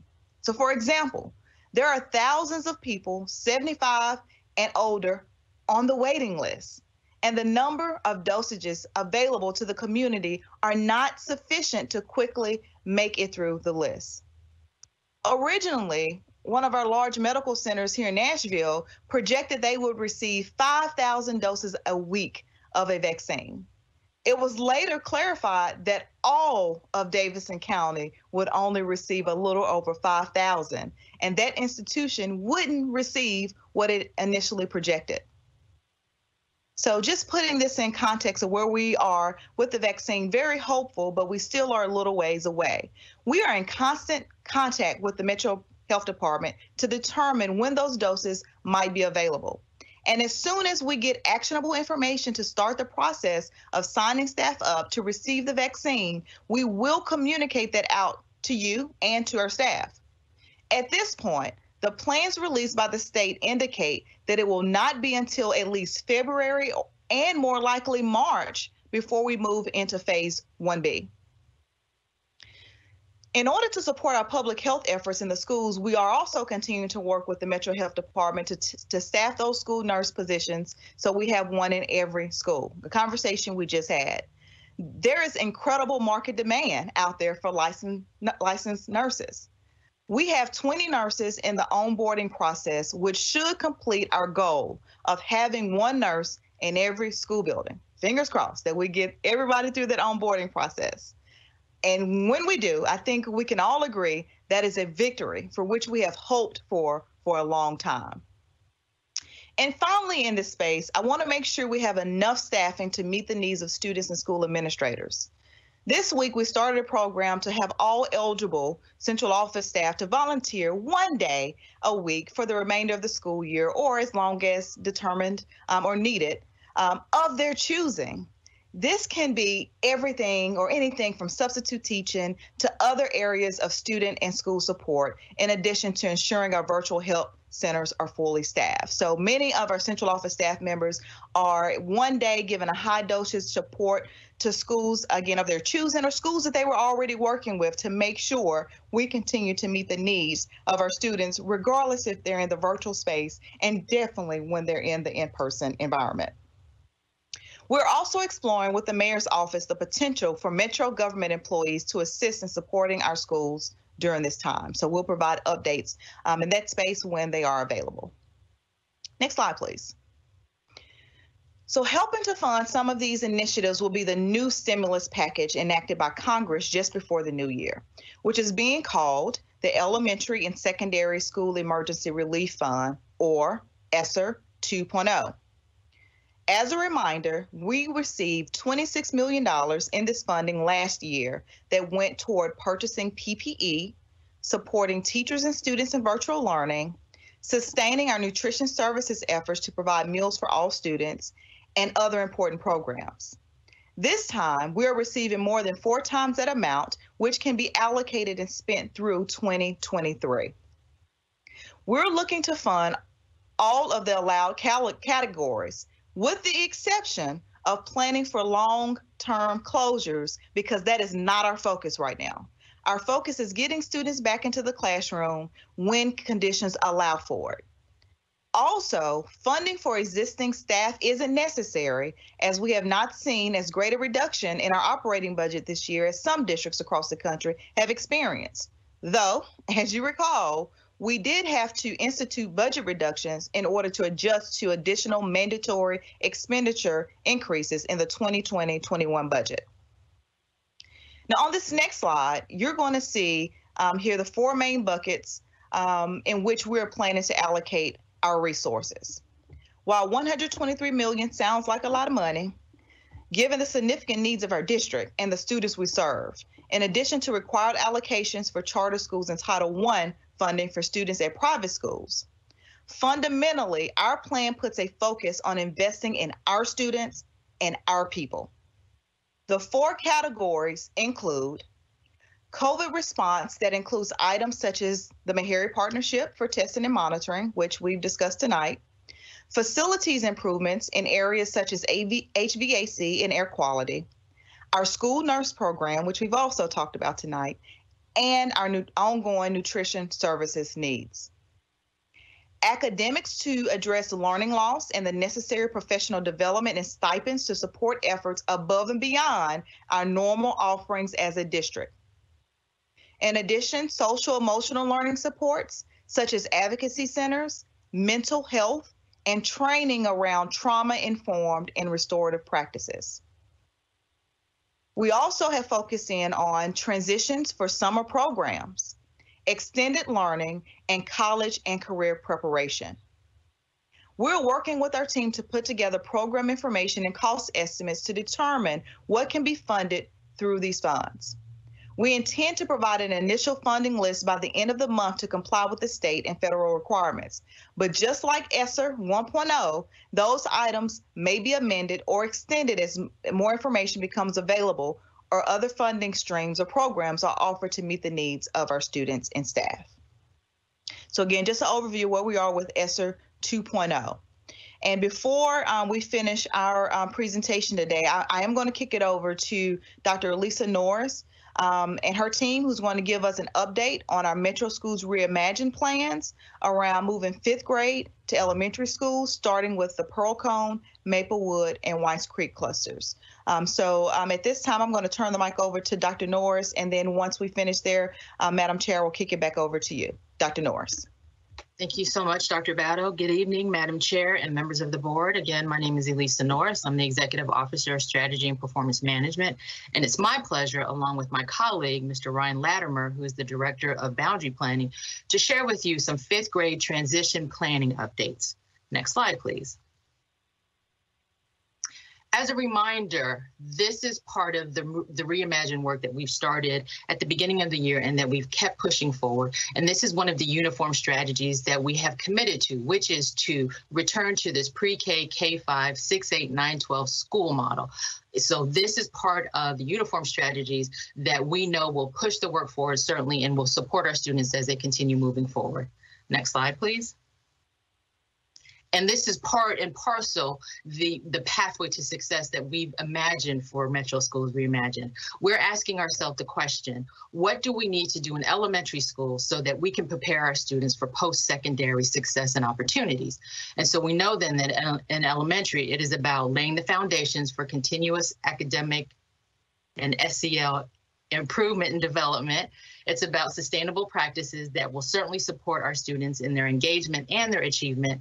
And then transitioning, you see in between, making sure that we have robust transition plans in place so that once they get to high school, once they leave our shores, Metro Schools, they will be successful in whatever post-secondary opportunities they see fit.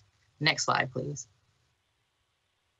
So here we are, returning to the clusters that we started with Metro Schools Reimagine. Again, to Dr. Battle's point, we started with Maplewood, Pearl Cone, and Whites Creek, and this is where we are beginning that transition, 5th grade back into the elementary space. But as a reminder, here's our reimaginings for each of the clusters, right? And it was about returning to what was already working in the cluster and taking to scale those best practices so that we can reimagine the opportunities for our students. So in Maplewood, then, we reimagined creating that feeder pattern as a unified branded AVID program cluster, right? And we see the schools here that are in the Maplewood cluster. Next, then, it's Pearl Cone. And Pearl Cone, we imagine creating that unified Music City Arts. We have Pearl Cone High School as the entertainment magnet, already the hub, and then bolstering that health sciences pathway so that we can have that cluster. And again, you see the schools that are in that cluster and that feeder pattern there. And last, but certainly not least, Whites Creek. We reimagine then for Whites Creek, creating those early college opportunities so that our students have the opportunity to graduate with both a high school diploma and associate's degree. And so here are the clusters. This is where this 5th grade transition work is going to begin. Next slide, please. So the argument then for this move, right, is that our own data shows us that students who remain in the 5th grade setting in elementary, 5th grade students as a group, rather, who remain in the elementary setting outperform their peers who are in the middle school setting. What we've also learned and listened to is our parents, and our parents have indicated to us that they want to keep their students in the 5th grade setting as well. And then for our state standards and our curriculum materials, the packaging, it's along these particular grade bands, K2, 3 through 5, 6, 8, and high school. It makes sense then that we have our school set up in that way. And additionally, state teaching licensing requirements fall along these bands. So definitely we have lots of evidence and data to demonstrate why this is the move to make. Next slide. And so this 5th grade transition it's built upon those domains that undergird the work that is Metro Schools Reimagine. It is about looking at leadership, instruction, culture, and systems. So as we are working through these plans for this 5th grade transition back into elementary setting, we are looking at leadership and asking ourselves, how do we ensure that there is going to be very strong, robust cluster collaboration and alignment, right? Creating that opportunity for true K-12 alignment.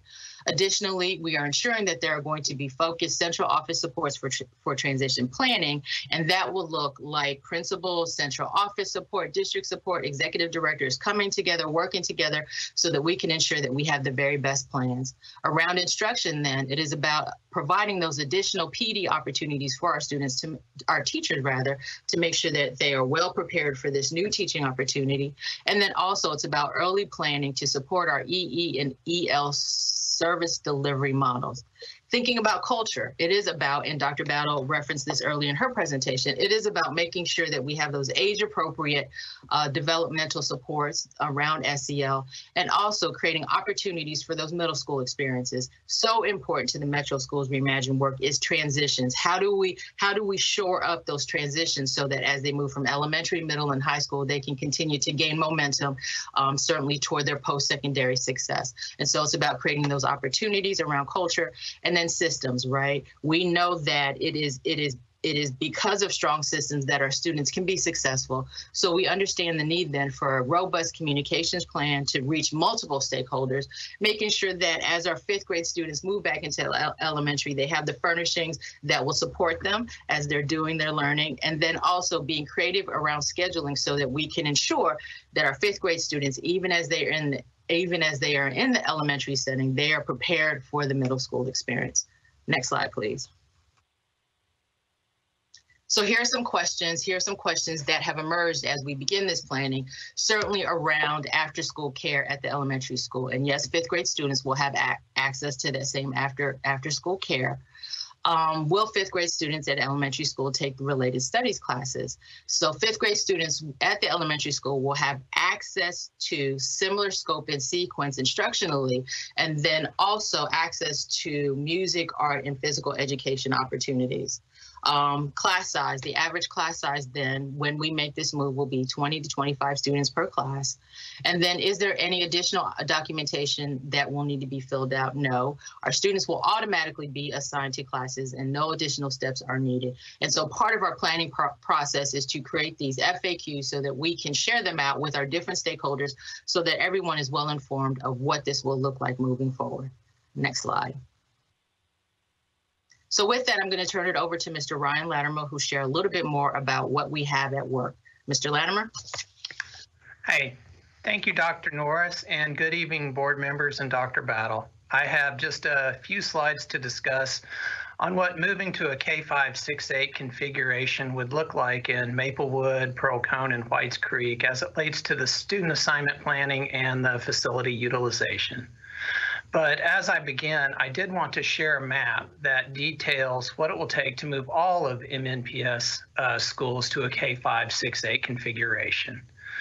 So this map shows all the district elementary schools, the little various colored dots on it. And behind that are the high school clusters in various shades. The schools are broken down into really 4 different buckets. The green schools are those that we can go K5 in right now, so they have the capacity to add the 5th grade. As you can see, the 3 clusters we're talking about tonight are all in the green. The yellow schools are those that have high populations of out-of-zone students, and so to go K5 there, we just need to reduce the out-of-zone enrollment for 1 to 3 years a little bit to create the space to add the 5th grade in those schools. The other 2 colors, the orange and the red, are loosely related, and we'll be working on going K5 in those schools over the next few years as funding allows. And next slide, please. The next 3 slides we've shared before, and I'm going to go over this one in more detail and then just go over the highlights on the next 3. This slide shows 3 years of enrollment history in the Maplewood cluster, the projected 5th grade class for next year, which is currently their 4th graders, so it's assuming that all of those kids would remain there for 5th grade. The current utilization based on the October enrollment of 2020-21. The next column is the initial projection for the K5 grade configuration. And this factors in the school's current enrollment rolling their fourth grade to fifth grade, and a percentage increase for returning to a normal school year. So if you're following along with Ida B. Wells, there's 229 students now. We would add 50 for the fifth grade, and then there's about 16 students in there that we would add for returning to normal, which brings us to the 295 students. For the Maplewood Elementary School cluster, this would add roughly 270 students and would bring the utilization in the elementary schools from 56% to 71%. Jerry Baxter would become a 6-8 school and would see an enrollment decline. Overall, we anticipate adding 322 students in the Maplewood cluster through this move. Next slide, please. For Pearl Cone, the elementary schools in this cluster would add 214 students, and the utilization would go from 36% to 46%. John Early and McKissick would both become 6-8 middle schools and would see an enrollment decline. Overall, the Pearl Cone cluster would add 226 students. Next slide, please. For the Whites Creek cluster, this transition would add 168 students to the elementary school tier and would increase utilization from 68 to 85%. Haynes would become a 6-8 middle school and would see an enrollment decline. Overall, the Whites Creek cluster would add 176 students. And just a quick note, as we do this transition, the capacities for some of the middle schools will change as it goes from a K4 configuration to a K5 configuration. And so it's just converting a few rooms that are typically staffed at 20-to-1 to 25-to-1. And so for Alex Green, for example, when we add fifth grade, it would add 10 students roughly to the capacity, and it would go from 349 to 359. And thank you for your time. That's all I have. All right, next slide, please. Thank you so much, Mr. Latimer. And so I want to share with you a timeline that we're working under. So on January 7th, we had an informational meeting with the principals who will be affected by this transition, this first round of transition. And so as a result of that, we have put together an ongoing planning team. And this planning team will consist of principals, district support, and executive directors. Certainly, we have principals and executive directors who have gone through this process and gone through it successfully. So we'll be leaning on their wisdom and their expertise and their experiences to certainly help us with this plan. January 19th, we will have an informational meeting with faculty and staff at the schools that will be going through this transition. There will be a community meeting on January 21st from 6 p.m. to 7 p.m. to share with our community stakeholders our plans regarding this transition. And then just to note, the choice window opens on January 25th. And so this is the timeline we're operating under to ensure that we are well positioned and well prepared for the start of next school year. Next slide, please. So with that, I want to certainly thank the board for your continued support around this. We're excited. We know that this is the move to make, and under the umbrella of Metro Schools Reimagined, it is about reimagining what is possible, what is the biggest, brightest future that we can imagine possible for our students. And we recognize the opportunities that are presented to us moving fifth grade back into the elementary setting. So with that, I'll say thank you again. And Dr. Battle, I'll turn it over to you. Thank you so much, Elisa and Ryan, for updating the board with regards to where we are with our Reimagine work. Thank you, Madam Chair. Thank you, board members, for your engagement. And Madam Chair, I will turn it back over to you at this time if there are any questions or follow-up needed. Thank you all so much for this. I'm sure we have some questions. I see Jeannie Pupo Walker. Go right ahead. If you would just turn your camera on if you'd like to ask a question, or feel free to text me. I'll watch my phone. Thank you so much for that comprehensive report. I have a couple of comments and questions. I'll start with very specific questions for Ryan. So you talked about the moving of kids down to from fifth, to the elementary for fifth, but you talked about how there would be a net increase in enrollment in each of those clusters. How is that happening? What we've done in Antioch, we're kind of looking at it there, is the retention rate with the fifth grade, so moving fourth grade to fifth grade, has been high. And so it's adding that kind of factor into it.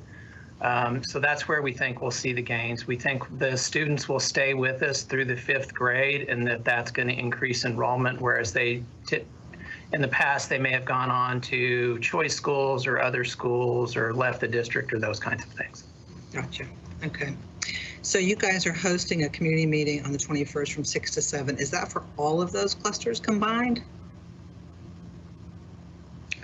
I believe that it is, yes. Is there a world in which we could do more than one meeting for an hour? I don't know if we could do it by cluster or if there's plans later to do it at the school level or. Yes.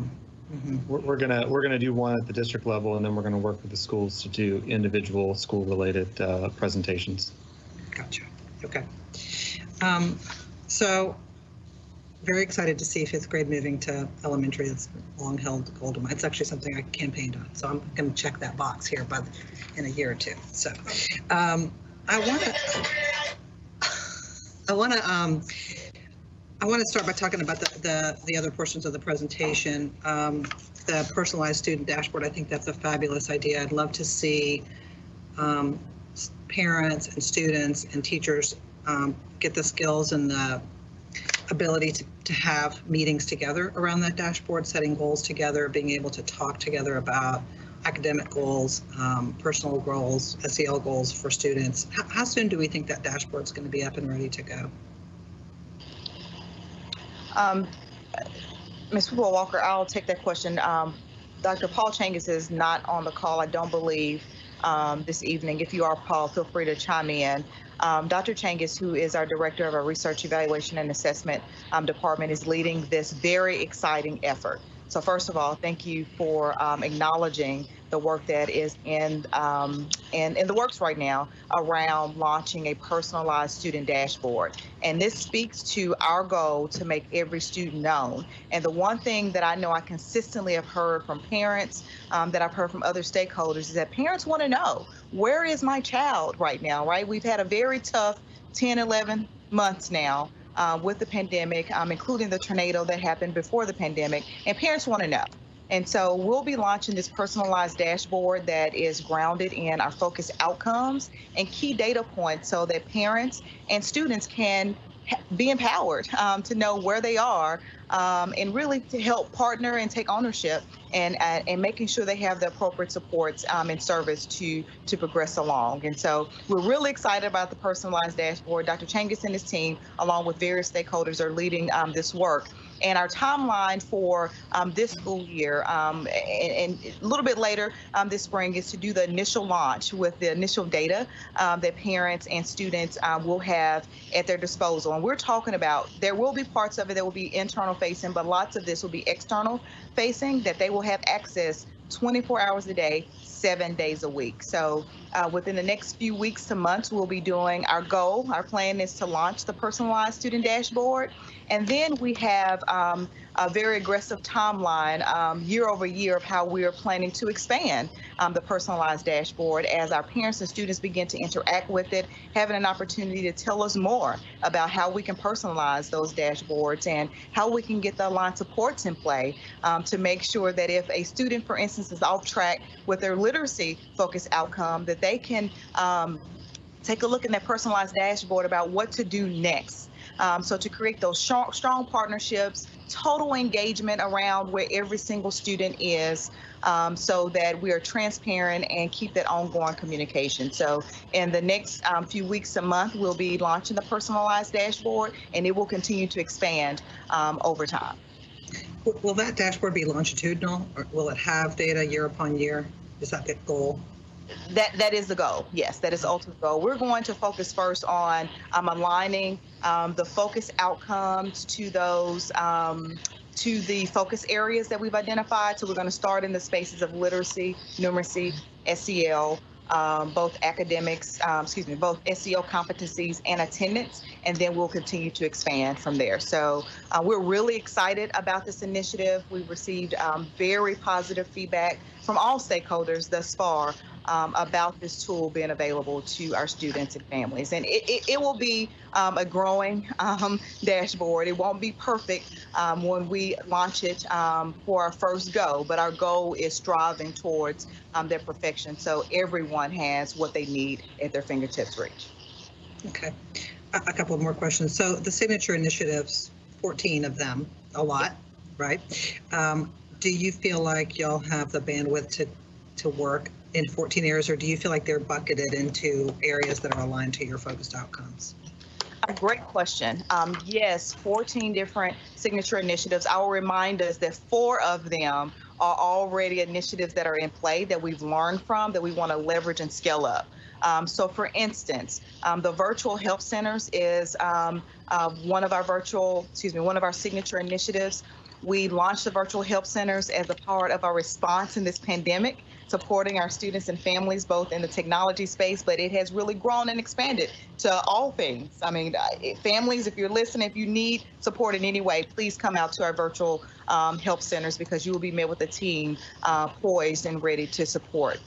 We thought that those virtual help centers would be kind of a temporary support to fill the gap. We have served thousands of families through our virtual help centers. And so our commitment is, to your other question about capacity, is to coordinate our efforts. If this is the need that our parents, our students have articulated to us, then we need to align our efforts and coordinate them to make sure that we can expand our virtual help centers. We are so very laser focused on these signature initiatives to make sure that they are aligned to our core tenets, to our focused outcomes. If the signature initiative did not help us accelerate outcomes of our focused outcomes, it's not a signature initiative going into this second semester and beyond. So we really charge central office or our support hub with reorganizing themselves, reprioritizing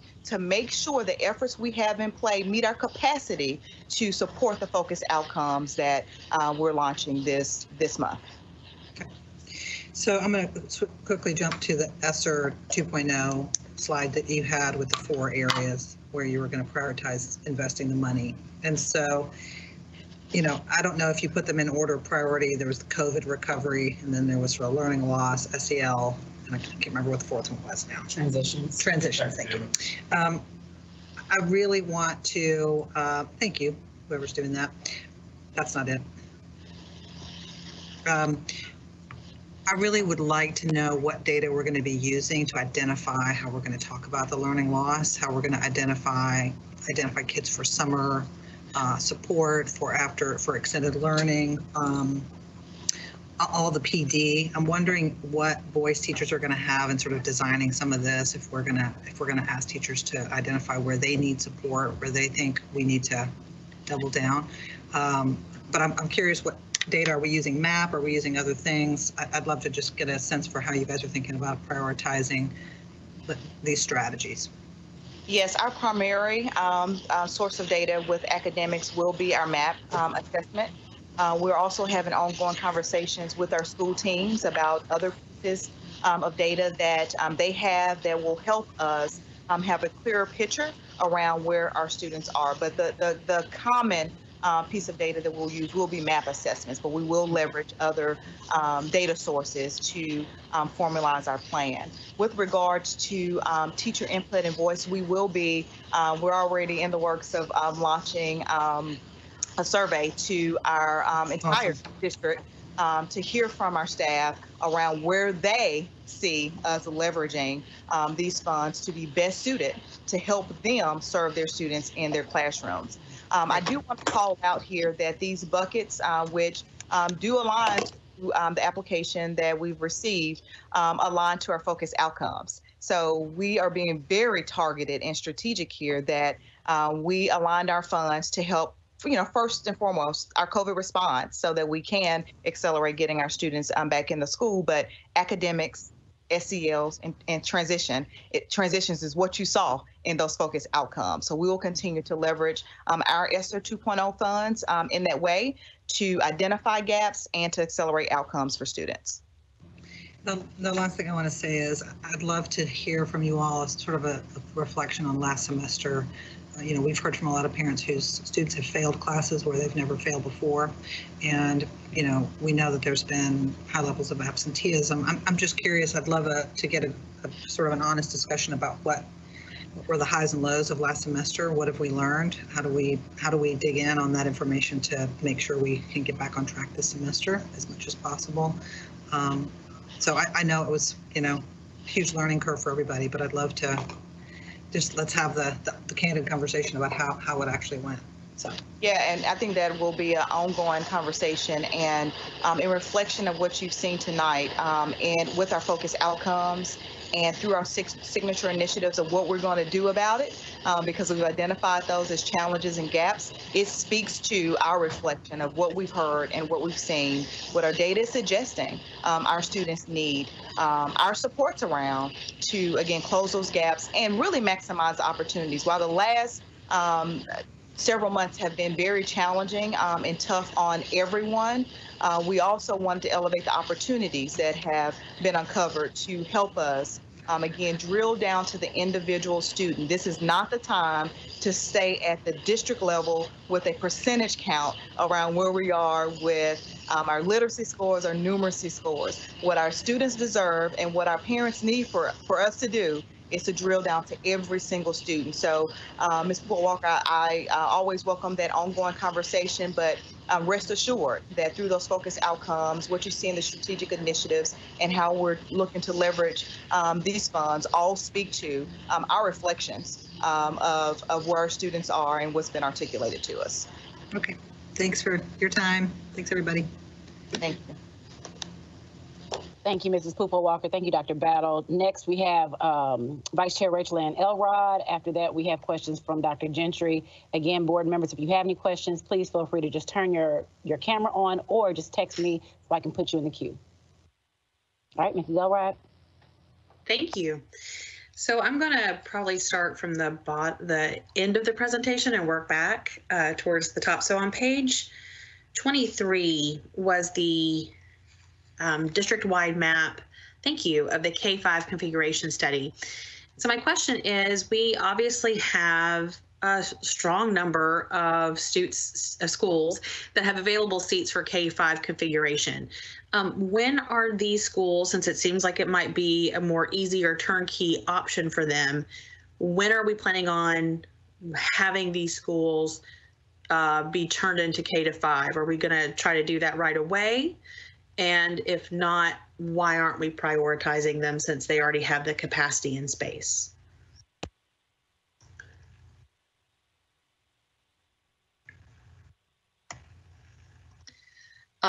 Thank you for that question. Absolutely. So as we're thinking about looking at the other schools, we're also trying to make sure that they fall in line with the ways in which we are rolling out clusters per the Metro Schools Reimagined. And so as we are looking at each school and each cluster, we want to make sure that we have an opportunity to do a deep dive into what the academic needs are, what the culture community needs are. And so as we look at the first three clusters, the Whites Creek, Maplewood, and Pearl Cone, we will be returning to the drawing board to look at the next three clusters that, to your point, where does it make sense to do this move next? And so certainly we have many opportunities available, but that will be as we continue to roll out Metro Schools Reimagined cluster by cluster as each need makes itself known to us and so that we can prioritize. Yeah, and as Dr.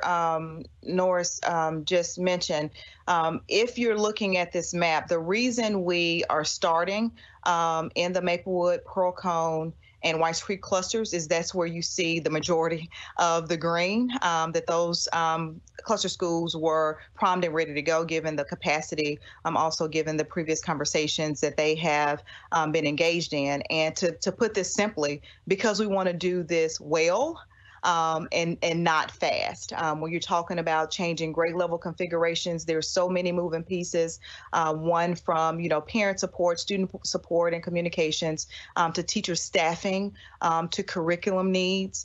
So we want to make sure that we are ensuring a very smooth and successful transition for families and staff in this space. So we had some learnings out in Southeast. We do have a couple of elementary schools that have gone K or pre-K 5.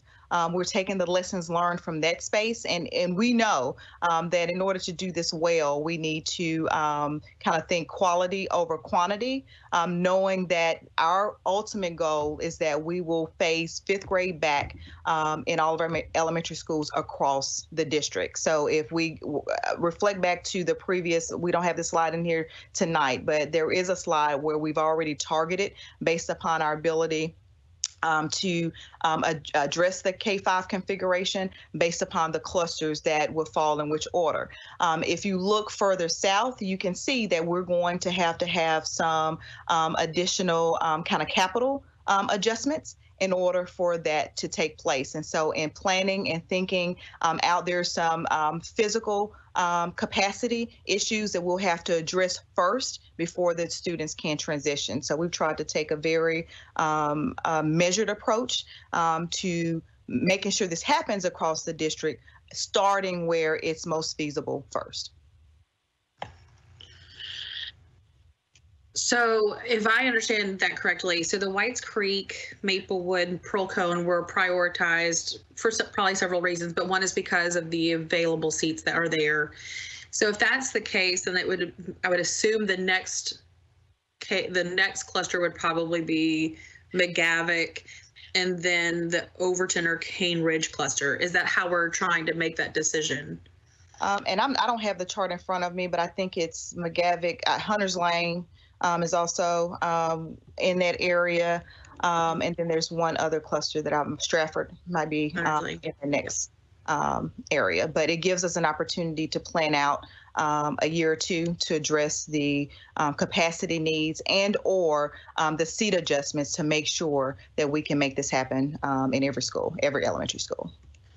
So what is our timeline of when we think all of these, I'm just going to say the 39, because I understand we have so much fiscal concerns that we have to worry about with the orange and red particularly, but just with these 39 available seat schools, what do we think the timeline is for those? Ryan or probably Ryan, do you want to address that question? I'm happy to chime in. Yeah, if we did say the 3 clusters north of 40, the McGavick, Stratford, and Hunter's Lane next, we would probably be looking at starting those K-5 in 2022 or 2023. And then the rest are going to take a little bit more work. So if you think about the 4 kind of quadrants, Ms. Elrod, we definitely know this is a 4 to 5 year phase in when you're thinking about it in those terms, particularly because with this first round, we're looking at the implementation for the 21-22 school year.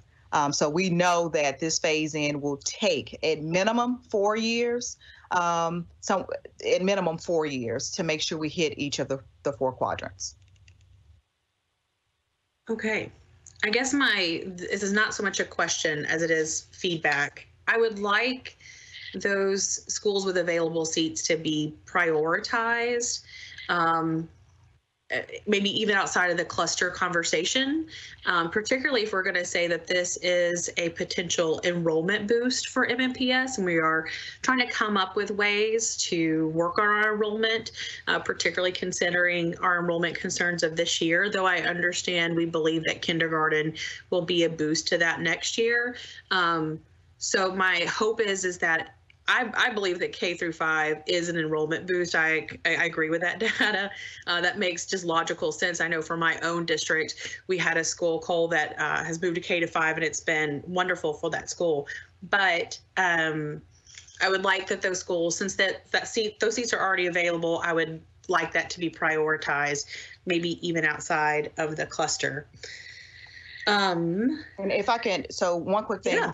We are prioritizing based upon available seats, just to be clear there, which is why we're moving into the next set of clusters next. But I also want to, because we've been having these conversations for over a year now with the steering committee with Metro Schools Reimagine. It's important that while it will increase enrollment likely, we want to make sure that our students and families are having a successful pre-K 5 experience. And that in itself, I think will speak volumes for our families. And so again, just being mindful of all of the moving pieces with regards to staffing and the impact it'll have on middle schools, albeit there will be great impact for our middle schools as well. So your point is well taken, and part of the plans to prioritize where there are available seats, that's where we'll be moving swiftly into next. Okay. I mean, I don't want kids just to go to school. I want them to go to school well. So I get that. All right. So I think my next question is on page 13. If I'm looking at my deck correctly, I'm sorry, I'm going between open tab to open tab to make sure I have everything correctly. There we go. So thank you so much for doing it for me as well. So my first question from this slide is a common question I receive, because it's terminology that we use, is people are wanting some clarification around the terminology of, quote, external COVID-19 compliance monitors to ensure protocols are being followed. We just started using that terminology, obviously, as we discussed the Meharry Medical College partnership, but what does that mean for us, and what does that look like?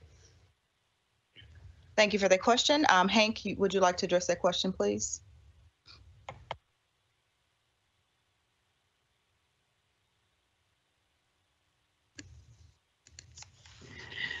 I'm sorry, Ms. Elroy, would you please repeat the question?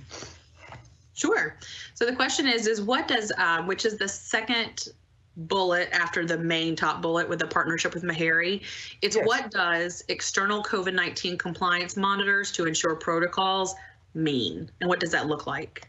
Yeah, it means having to contract with Meharry, in the contract that you all approved tonight, to be able to bring on an additional staff member to help make sure that people are actually following the protocols to be as safe as possible. So you can imagine someone, this person, as people are entering the building, helping to ensure that students and adults are wearing their masks properly. You can imagine that they are helping to make sure that people are properly spaced out where appropriate.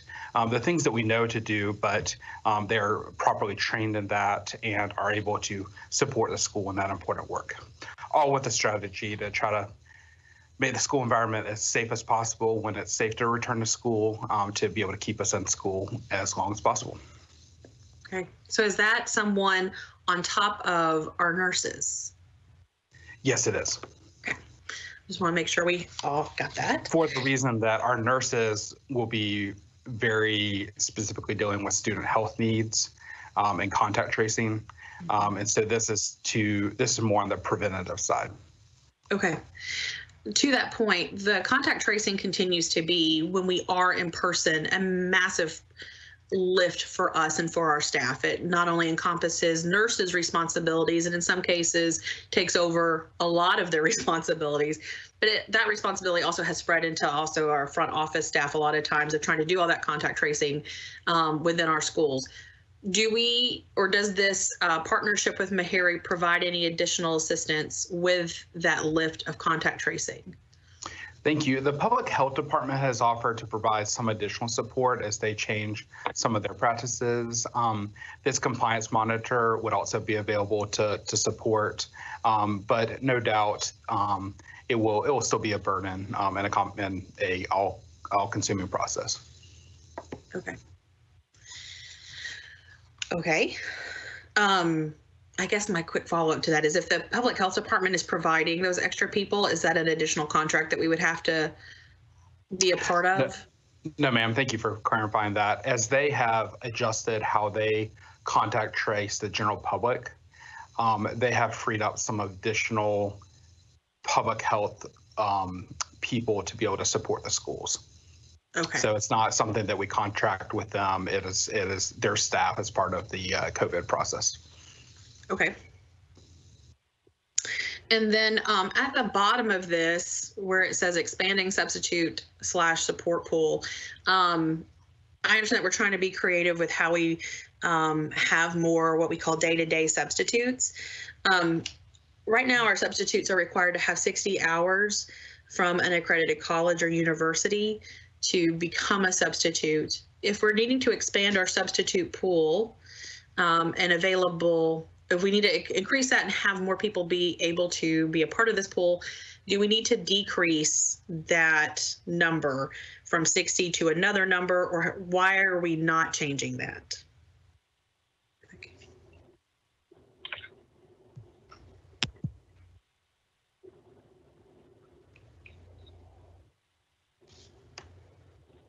Dr. Bell, you're muted. I assume you said go ahead. I'm so sorry. I was talking. Yes, Chris Barnes, could you please address Ms. Elrod's question? Yes, ma'am. We looked a few years ago at whether, before I arrived, whether we need to reduce the amount of requirement. I think it is a question of quantity over quality. The one thing I did most recently was go do a salary review of all the large districts and all the districts surrounding us about how we paid our substitutes. And we are paying them at a rate comparable or above everyone else.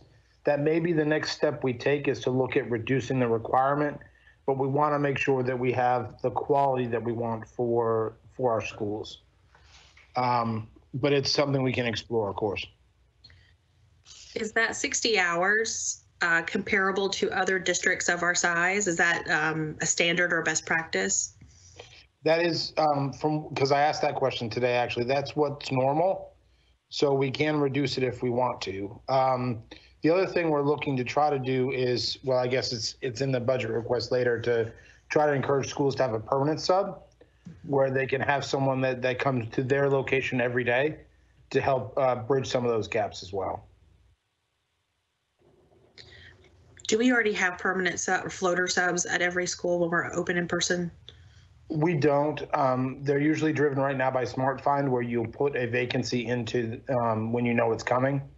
This would try to encourage to have someone at every school every day. Okay. It's something I did when I was a principal, because there were only, I think, 2 days in the entire school year where I didn't need a sub. And so for the most part, they're there to help you bridge those gaps, or those late breaking vacancies that sometimes happen where, the child's sick at 3 in the morning and you can't go to work the next day, or you have, you yourself get sick right before school starts, those sorts of things. And that's going to be something that's coming up as a budget request or conversation in a future meeting? Yes, ma'am. It's something we're looking at for next year. Okay. Right now, what we have done in the COVID response time is we do have everyone has been offered a permanent sub. We don't call them a permanent sub. We call them a school-based sub who goes to every school every day. Right. But continuing that practice. That would be what we explore. Yes, ma'am. Okay. All right. Well, if we haven't looked at the 60 hours for 2 years, obviously we weren't dealing with the current circumstance 2 years ago. I would like for us to reconsider that and see. I don't want us to hurt our quality of what we provide, of course, for students. But if that is an obstacle that we need to overcome, and it's a hindrance to us getting students back in schools, and if it's a real issue, we need to really consider, I think, reducing the amount of hours that are required. I'm not saying eliminate, but reduce. And Ms. Elrod, forgive me for interrupting, and Dr. Barnes, you'll probably add in a few more details. There are also 2 different types of substitute teachers that we're talking about. A support substitute is just a high school diploma, and so that is what can help us fill some of these gaps. And so you're correct but then the substitute teacher pay is the 60 hours. So that's a differentiating factor. And Dr. Barnes or Dr. Battle, you can add more details in there. Right. No, we also do scale our salary, not salary, but we scale the amount of sub is paid based on their amount of experience and either licensure, schoolwork, that sort of thing as well. So. Got it. All right, thank you. And then let me try to make sure I have these slide numbers correctly. Again, it's just one slide up. It's slide 12 for the phase-in planning. Thank you. So with our new partnership with Meharry and our ongoing conversations with the health department and the COVID-19 task force, of course, we're aware that we are kind of following all this COVID-19 tracker With the new guidance that came out from the American Academy of Pediatrics, do we need to reconsider the risk score, or does it need to be revisited? And how we adjust it? Sean, do you want to come on first and address that, and I can follow up? Sure. So the risk score is based on some factors, determined in conversations with health officials about what constitutes a safe environment. And so looking at our numbers currently in Nashville, we're at a pretty high level that were much higher than even when we contemplated when we developed the risk score, because we're, not at 90 cases on average. That's a 7-day average of cases per 7 days. And so what we're trying to do is see those numbers decline. The information that we've received is that schools can be safe if the community spread is lower. And right now we are just at the peak of peaks right now. So, I mean, we're at blood red if you look at the charts of states in the country. And so if we were to move to a place of, for instance, a positivity rate of even 10% and average cases of 25 per day, which is still sort of on the high end, you would maybe get below 7. So that's kind of where we're looking at right now. We need to see those cases go down. We need to see the community spread go down. And we haven't seen any evidence to indicate that that a lack of that we can open up schools regardless of community spread. And I believe, Hank, you might have some further information on that.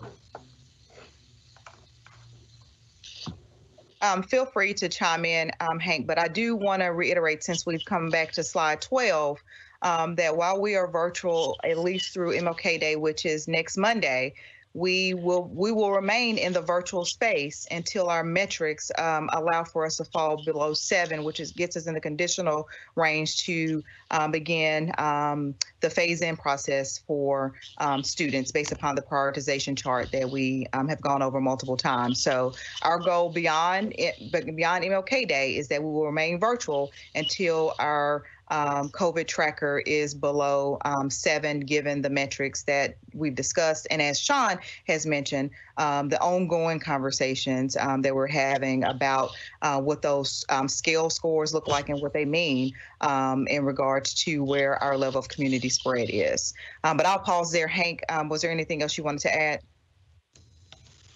I think you captured it well. I mean, to directly answer one of your questions, Ms. Elrod, yes, we look at all studies come in and incorporate that into the decision-making process, and then Dr. Battle and Sean were able to answer the rest. Okay, so because the guidance from last week is basically that schools don't affect community spread.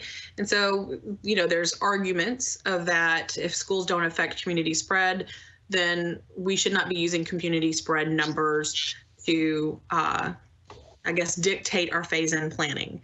And so I didn't know if that new knowledge would change anything for us. My instinct is as though we don't affect the community spread. Community spread still affects us.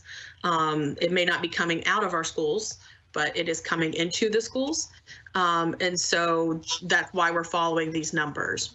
But the argument is still that we're starting to hear more of, because that guidance is new, is that because there's not a large effect on community spread based upon what happens within our schools, is that maybe our risk scores should be reassessed. So that's why I'm asking that question and seeing if there needs to be any change to it. And then, I'm sorry. I'm not sure if you were asking a question there, but of course, with all new studies and research and recommendations that come out, we are well informed about them, and we do dig into all of them to help us in support of other health experts and organizations we partner with. But in essence, there's lots of studies and recommendations that are out there. I mean, even one most recently that suggests that, simple correlations show in-person modalities are correlated with increased COVID cases. It depends on, again, what that community spread is, but also leads to another point, because we've also addressed the question of using in-school metrics to lead to the district decisions. And I want to be clear here that because our schools are part of the community, we have to, and just about all research speaks to this, we have to address what the community spread looks like, because that will ultimately have impact on our ability to be in person and to operate our schools fully. We do leverage the in-person case counts, active cases, transmission rates, and such to make school level decisions. So when we're quarantining students, when we're having class closures or school closures, that data is leveraged in that way. So I just wanted to, since we're in this space, kind of clarify what data is most useful in those spaces. So school level data, school level decisions. When we're talking about opening and operating, hundreds of, 100 schools or more at a time, we've got to consider the community spread. And the reason I hesitate on the numbers there is considering, where we were with exceptional ed and pre-K 4 being in session during the first semester. And then my last question is, I guess still on this slide, is a question that I'm receiving more often is, can we list the guidance that is given to you, and basically who is giving us this guidance? Obviously, which we all should know, this was made in contact with and in partnership with the health department, the COVID-19 task force, and they gave us even weights and were very helpful in this creation. And now that we have our partnership with Meharry, they of course will also be heavily influencing and informing us. But is there anyone else that we need to have stated that is giving us this guidance on how we're making these decisions? I'm not sure if you mentioned the Metro Health Department. I didn't. Yeah. Metro Health Department as well. You mentioned our partnership with Meharry. You've mentioned our COVID task force team. So all of those individuals, along with all of the recommendations, including the CDC guidelines that come out that help best inform. So we are well partnered in this space, and we have ongoing conversations in all of these spaces to help advise around the best plans for MNPS. And what you hear us articulate and what you see in our COVID matrix and how we have rolled out our phase-in plan are all representative of those conversations around the best way for MNPS to be responding in this time of the pandemic. I will pass it off, I think, to Dr. Gentry was next. Thank you for entertaining my questions. Thank you. Okay. Thank you. We have Dr. Gentry, then we have Mr. Little, Mrs. Pooper-Walker, Mrs. Masters, and then Mrs. Tyler. Mrs. Pooper-Walker is out of the queue, so Ms. Gentry, Mr. Little, Ms. Masters, and then Ms. Tyler. If you have another question, please just let me know. All right, go ahead, Ms. Gentry. Dr. Gentry. Thank you, Madam Chair. Just, I think, 3 things I want to ask or comment on. On the slide that speaks to COVID recovery as one of the 4 or 5 areas that we're going to be prioritizing. So COVID response. What and I guess that would fall under learning loss, because it all feels like COVID recovery to me. How are we, the assumption I'm making is that we're using this new approach of understanding where students are individually to determine what that response in the academic space needs to look like. My question is, from a budget perspective, is that, and you may have said this, is that all CARES dollars? Is it any CARES dollars? Is it something additional that we're planning to ask for? And at what point are we going to be able to quantify what that ask is? That's my first question. See, Dr. Battle, I'll be glad to hop in here. Thank you, Dr. Gentry, for that question. Yes, this slide is specifically related to what we plan to use ESSER 2.0 for. And that application will open at the end of January, and we're excited to get in our application. In addition to that, the State Department of Education has withheld the maximum amount allowable for the State Department of Education instead of distributing additional amounts to districts. And so I would imagine that we might see additional grant opportunities from the State Department of Education. If those align with our strategic interests as a district to serve our students, then we would likely apply for those as well. An example of this past of ESSER 1.1, ESSER 1.0 is that they ended up releasing grants for technology, and we took advantage of those. Thanks, Dr. Gentry. So what I would suggest, and I think this goes along with a question Ms. Pupo Walker asked about, dollars that we receive that we apply, and I don't imagine that whatever we get will 100% address, and I'm just specifically focused on the learning loss right now, right? So I would curious about, have we identified sort of resources and structures and things we've put in place during this remote learning time, whether it's virtual, the virtual supports and things of that nature that could then be repurposed to continue to supplement whatever the grant dollars don't address. Yes, Dr. Battle, you may add additional color here, but yes, throughout the pandemic, we have sought to, people have taken on all sorts of different tasks other than what they typically do to adjust to the new environment. And we are all in. Probably the biggest example of that is people from the district support hub going out to schools to help to provide what schools need during this time when there's lower staff. Dr. Battle? Yeah, Hank, stay on, because I'm going to ask you to just walk through a brief example of this, but just keeping in mind that, within this year, we have been leveraging our operating budget. We've been leveraging ESSER 1.0, which hasn't expired yet, right? We have aligned all of our dollars to the efforts that we have in play.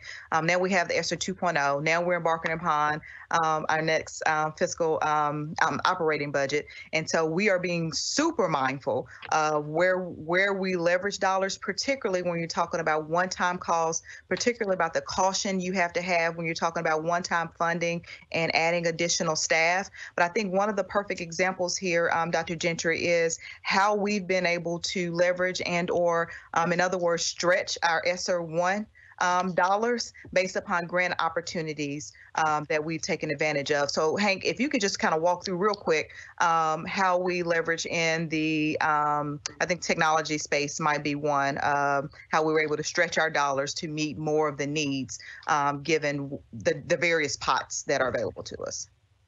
Yes, thank you, Dr. Battle. So as you all likely remember, Mayor Cooper very generously and early announced giving $24 million towards student laptops and devices and hotspots. Metro Council then supported that as well.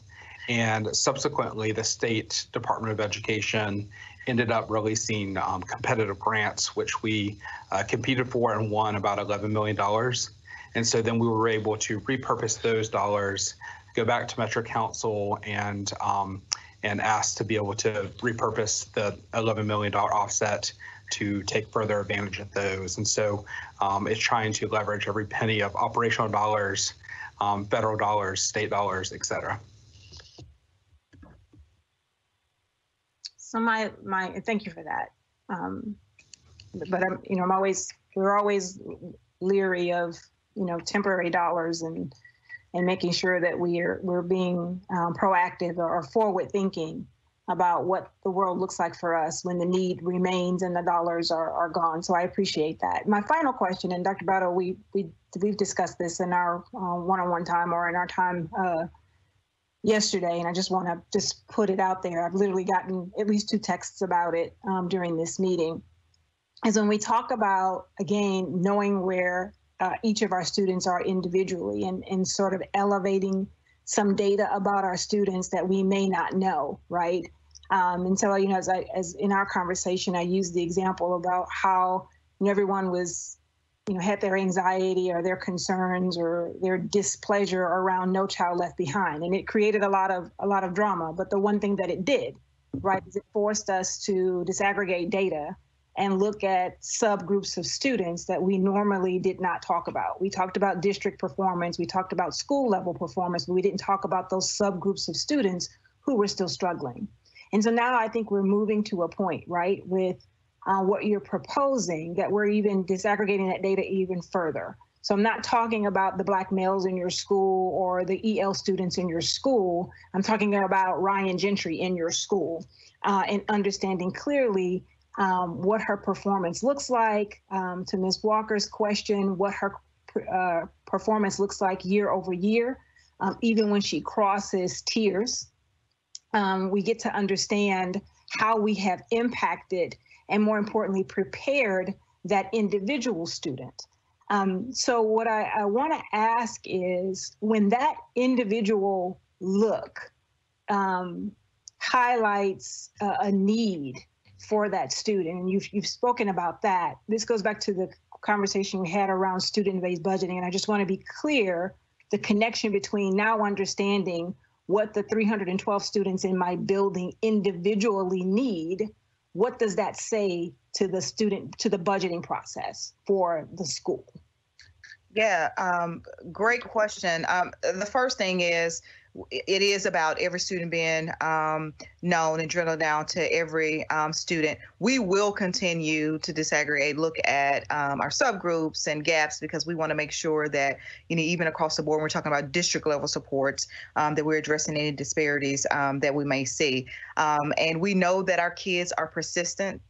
We know that we have very skilled students, but as we drill down to those individual data points, I want to just first highlight that, there are going to be some uncomfortable moments and times where we have to acknowledge where our students are and how we're going to have to be more aggressive around getting them where they need to be. So I just want to start that first, because we'll roll out a pretty nice personalized dashboard, it doesn't mean that the information within it is going to paint a rosy picture.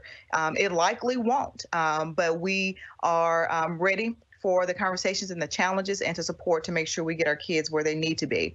And to your more specific point around how this approach differs and impacts our student-based budgeting, what it is going to do is help our principals and our school teams be even more specific and tailored to the unique needs of their students by how they allocate funds, about how they leverage their school improvement plans to justify, if you will. I don't mean that in a, take anything negative about that out, but just to articulate and be able to communicate why the staffing, the resources, the supports, the experiential learning, the filters, why they all look the way that they do.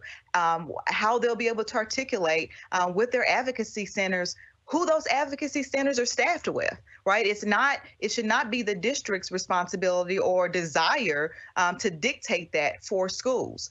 The whole goal here is for school teams and school principals to be able to leverage their student-based budgeting to staff their school, to program their school, to make sure they have the core instructional materials in their schools to align to the needs of the students that they serve. So with this approach, school principals will be equipped with even more clarity around where their students are as individuals, where each student is, and what is necessary to move them forward.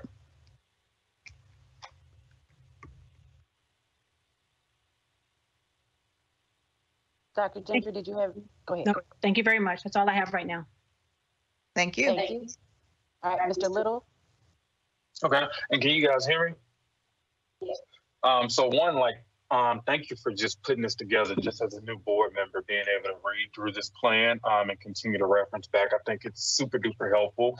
I think on two parts, just two questions so I don't take up a lot of time. One is around equity as I think about the whole district, and then the other relates to District 4. And so one of the things that Jenny brought up when we talked about community support or community meetings, how do we solicit and maximize feedback from the parents, teachers, and other stakeholders? I know it initially looked like one meeting and then someone talked about it to be more, but how do we really maximize the feedback? And then a suggestion that I have, we used to have family engagement specialists in the district, and we have taken that away. I don't know what that looks like in this new world, as I hear from parents and students talk about the need for support. How can we repurpose some of the funds to include like family engagement specialists who are socially distanced, who are really able to communicate within their clusters with the families?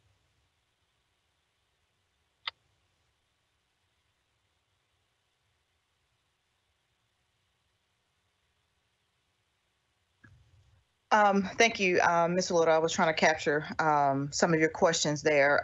First, let me address the family engagement specialist, which is still connected to our work. And Dr. Springer, feel free to chime in as you need to, under our student support services umbrella with our community schools approach.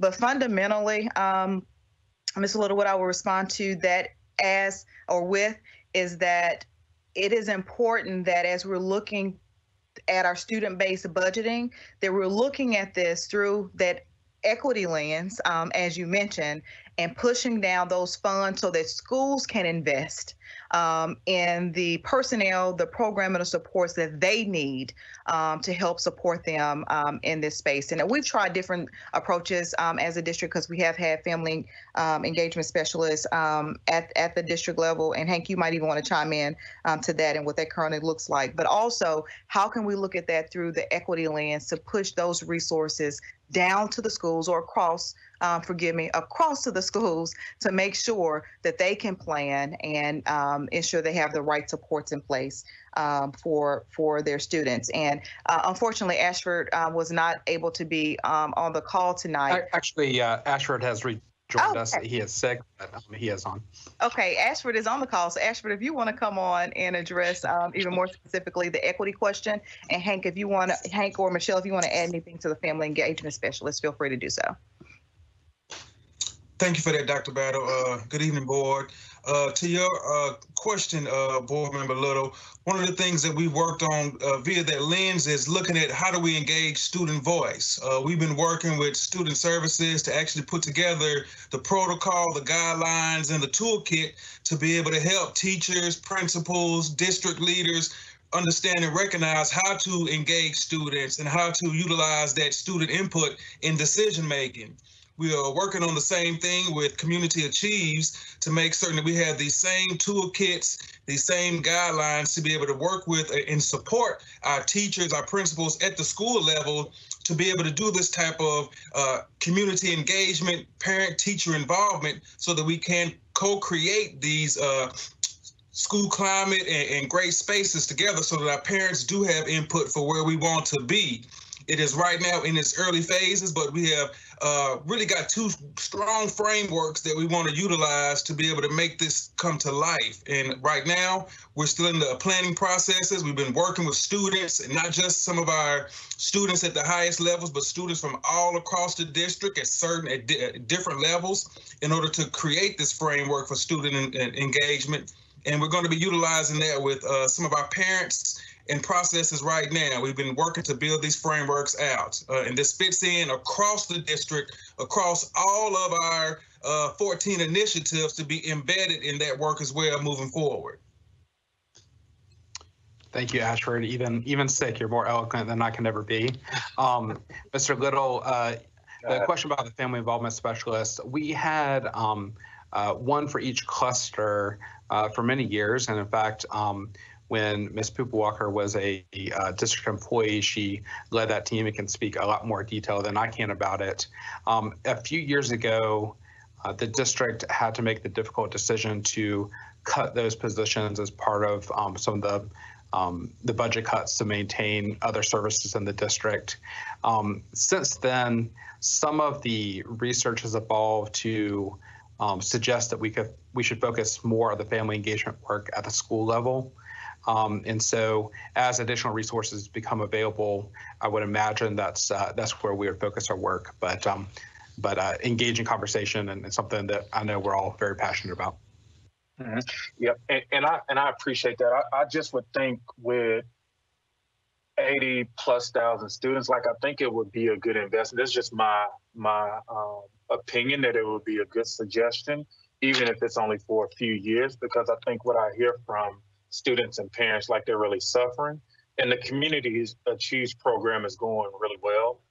At the Two Rivers Middle School, we have a really good one who's like a rock star.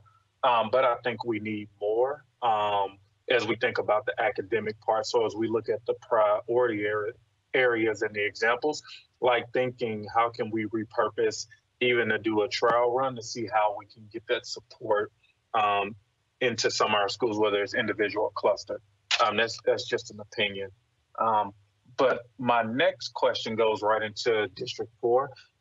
And as I'm looking at I guess this is on page 23, the K-5 configuration. And a lot of these questions people have already talked about specific to their district, but I just wanted to make sure as I look at the McGavitt cluster and I look at, most of the greens, I think we have one yellow that is in, I think that's Stanford Montessori. Like how can we, I know we talked about, Mr. Lattimore said 2022 or 2023, but I didn't know if it was an opportunity, and we can talk offline just as we look at our cluster, because in District 4, we lose so many students between the transition of 4th to 5th, and this could be, although a temporary Band-Aid, but it could keep more students inside the district, especially as we're going through COVID. So it's just a question if it can be moved up, but I can talk offline about it if need be.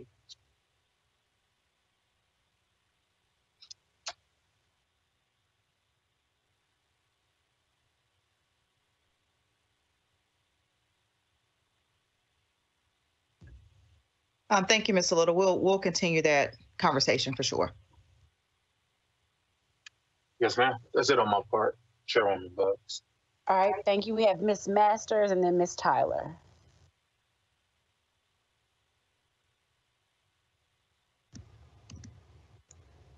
Thank you. Okay, I had one of my questions is just about as we come up on school choice and what kind of events we might be holding for parents, virtual information events, or if they're going to be able to do some virtual tours of schools. I know this is the time of year we'd normally be doing our tour Tuesdays. And so I just was wondering, and I apologize if I missed it in the presentation, but what we could let parents know that they could do to get educated about their different options before they do that application.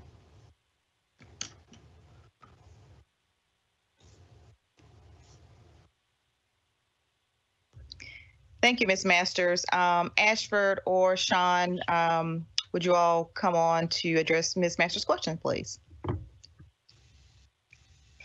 Certainly, I'll start off. Ashford, feel free to take it over. But we shared guidance with schools on some templates and toolkits that they can do to do virtual, tours or virtual informational sessions, so that they can share with parents and interested families what they have to offer as a school.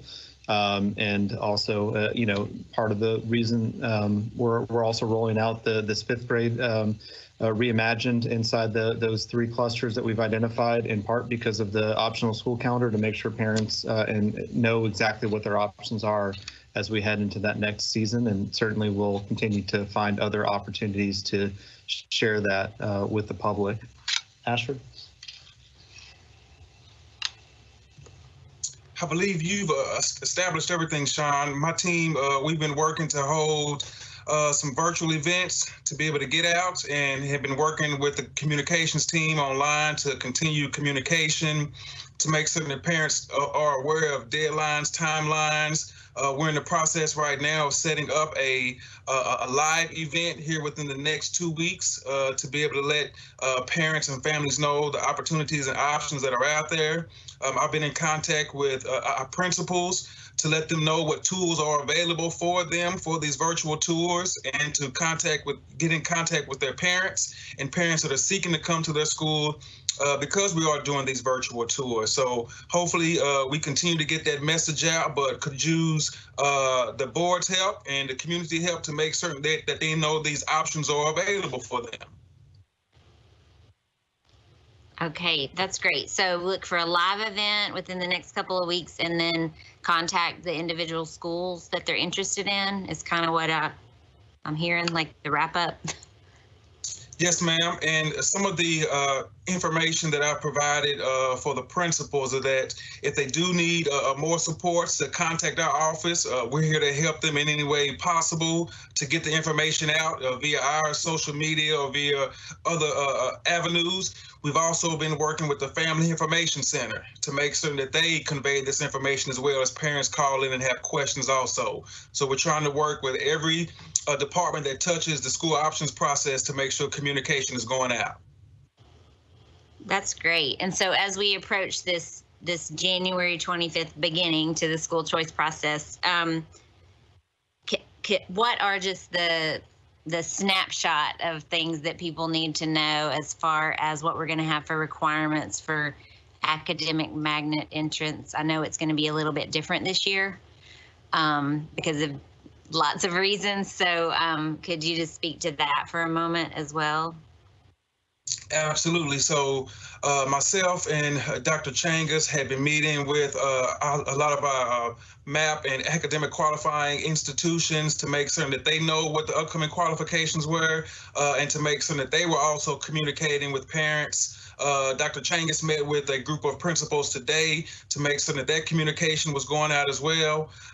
We will be distributing to the principals, I believe next week, the updated booklets to be getting out to principals. We also put that information out on a lot of our social media outlets. And we still are working with, again, the family information centers to make sure that they have that information. And they've also been conveying that information when parents call in to inquiry about when does the process start. So we've been trying to, again, get that communication out as best possible.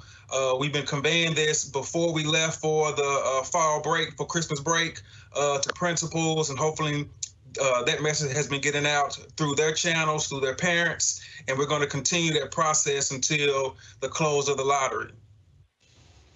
And just to follow up on that, Ashford, too, if anyone's interested, the magnet requirements and other information is available on mnps.org/school-options, and you can go on there, and the booklet is live now, and you can find out whatever information you want, whether it's academic magnet requirements or other information.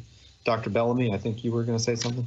I was going to chime in, Sean, with a less articulate and informative answer than you just gave. So I'll just go with what Sean said. And if you have any other questions, Ms. Masters or board members, any of your constituents are welcome to email me directly. And if I don't have the answer, I'll certainly get them to Mr. Hughes or to my executive director team. And so, as always, if there's a question that you need help answering as a board member, feel free to connect them directly to me directly. Okay, that's great. I have two more questions, and I'll try to keep it short. And the next one is also sort of relates to this issue of school choice. With our rollout, going back again to our rollout of the 5th grade in elementary schools, which I love, and having a child who went through that transition into 5th grade in middle school, she actually had a really great experience, but I also went along. I had a lot of nervousness over my 10-year-old being in middle school. So I think that developmentally, it's very appropriate to be moving in this direction. However, I do have some concerns about how slowly we are going to be moving, because it is my fear that, especially given the clusters where we're going to be beginning with adding 5th grade, that is then going to sort of cut off the perceived necessity on the part of those elementary schools to share information with families about school choice options like the academic magnet schools. So, my fear is if the school's a K through 5, why are we even going to bother kind of sharing with them, hey, your kid has really great test scores and grades, and they should consider applying to the academic magnet middle school. And if they remain in their elementary school through 5th grade, then that option is essentially cut off for them because there's not a lot of open spots in the academic magnet middle schools in 6th grade.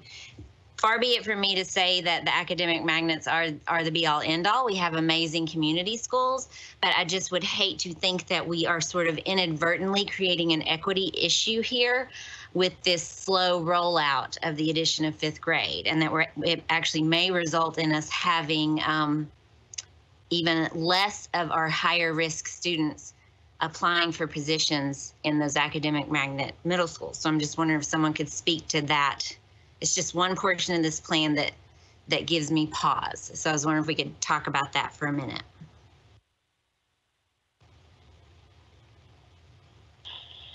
Ms. Masters, I'm happy to respond in this space. And so because I know the work that the team has been engaged in, they might suggest that we're moving pretty fast in that we know we have pockets across the district where we can't go there yet because we have capacity needs. We are considering equity as a part of this, and how moving too fast can also cause that as well. And so if you remember back to our capital improvement budget, we had some elementary spaces on there, but we're still a year or two out from those schools being built. And so we decided, let's not wait for that. Let's create our plan. Let's go ahead and start making the moves where we can as those buildings and facilities are constructed. I think one unintended consequence here is if we move too fast, I mean, there are just some unfortunate things that would happen, like 5th graders remaining at elementary school, but they're in portables. Right? Like, is that a trade-off that we're willing to take or make here? Same thing on kind of the instructional quality. And so we're trying, I mean, to your point, however, we are trying to strike a fine balance. It's not to say that we get in kind of a rhythm here and can expedite some of these as well. But you can imagine trying to undo, if you will, this structure. It is taking some time to get at. So we will continue to keep that at the forefront of our planning and our prioritization. I mean, we've heard it a few times on the call tonight. And if there are spaces where we can accelerate, we will. But in this next round, all those little green dots, most of those little green dots will be cared for, and there will be other balancing and facility needs that we will have to address. So again, point taken, but we also want to be mindful of some of the trade-offs that come with moving too fast. And, you know, I also understand that elementary parent who has the 3rd grader and you missed that year, you know, you're the year after that transition happened. So we'll keep that in mind, but knowing we really want a quality experience. The one thing I keep pressing upon my team, while and the enrollment numbers matter, the success of our students matter more. And so let's you know, let that drive that enrollment piece, which I think ultimately, because of the satisfying experiences students will have in our elementary schools, it will produce those outcomes that you've articulated. So we'll continue to bake that into our planning as a team. And if there are spaces for acceleration, we will definitely prioritize that. And communicate that and prioritize it. Okay. Well, and I mean, there will be a point where, for example, a 100% academic magnet middle school will have 5th grade phased out, I would imagine. Correct. Because it would no longer be a necessary, I mean, it wouldn't be a logical entry point anymore. And one of the things I want to call out, because we do have a few of our elementary schools that have gone pre-K 5, the richness of the conversations with the principals and our planning team, like amazing. I mean, the level of planning, the questioning, the support that is there for the principals who are transitioning their school teams will, I think, only continue to get stronger as we move through this process. So with that, there might be opportunities that we can definitely move along a lot quicker. But again, kudos to all of those who are lending their time and expertise. We know that Cane Ridge Elementary, Eagle View Elementary, and Cole Elementary are those three schools, and those three principals and their executive directors have just been amazing in supporting these schools who will be transitioning next year. That's great. Thank you. Okay, now to shift gears one more time, I have one more question. So this goes to the partnership with Meharry, which I'm very excited about. I think they're just an amazing asset to our community, and I know that it's through some resources there that we've been able to come up with some of the metrics that we're using around COVID right now. I want to talk for just a moment about, I understand their role in testing, which is very valuable, in vaccine distribution, which is going to be very valuable. I saw this one word on that slide. I saw the word monitor, where maybe I would have liked to see the word support. So I just want to be sure that the role of the folks from Meharry within our schools is not going to in any way be sort of focused on being punitive, sort of a gotcha, we're monitoring your protocols, we're going to see whether or not you're doing this right situation. Because we've put so much on our individual school leaders, and I think they are doing a really great job of implementing protocols. And so I think the support and the help is wonderful, but I also, I think we need more help. We don't need more people with clipboards, going through saying, oh, are you doing this? Oh, are you doing that? Let's say no clipboards, just helpers. And so I kind of just want some clarification about the clipboards. Hank, you can come on, and I will assure you, Ms. Masters, the intention here is to do the opposite here.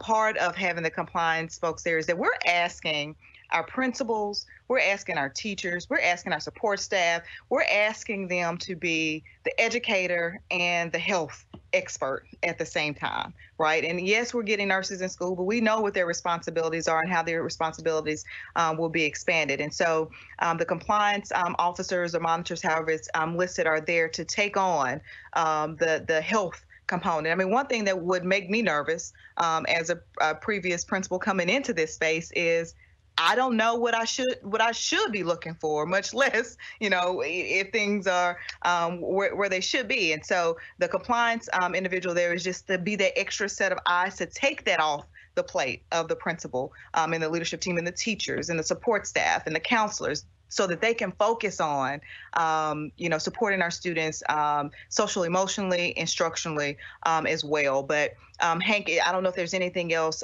you want to add there, but the intent was let's let our teams do what they're trained to do, what they're skilled to do, and really pour into our students. It just aligns to how we started out the school year. Take everything off your plate, connect with your students, learn their needs, align your supports and your instruction to get them where they need to be. But Hank, I'll pause there. Anything else you want to add? Dr. Battle, you captured it perfectly. That is certainly the heart of it. Ms. Masters, thanks for the cold read of that word monitor, and perhaps we might think of using another word, because what Dr. Battle just explained is what they're intending to do. In addition to that, the first part of your question, they will be helping us make sure, because they're the public health experts, that we are advocating for our students, our staff, our school-based staff, our teachers, to the highest degree possible with the vaccine distribution. We want to make sure that we don't make any missteps, that we are exactly where we need to be in that distribution plan. They have the ability to help administer the vaccines. In addition to that, they are liaison with us with Vanderbilt and with the public health department, because those are the three main vaccine distribution points. So that's on the distribution side.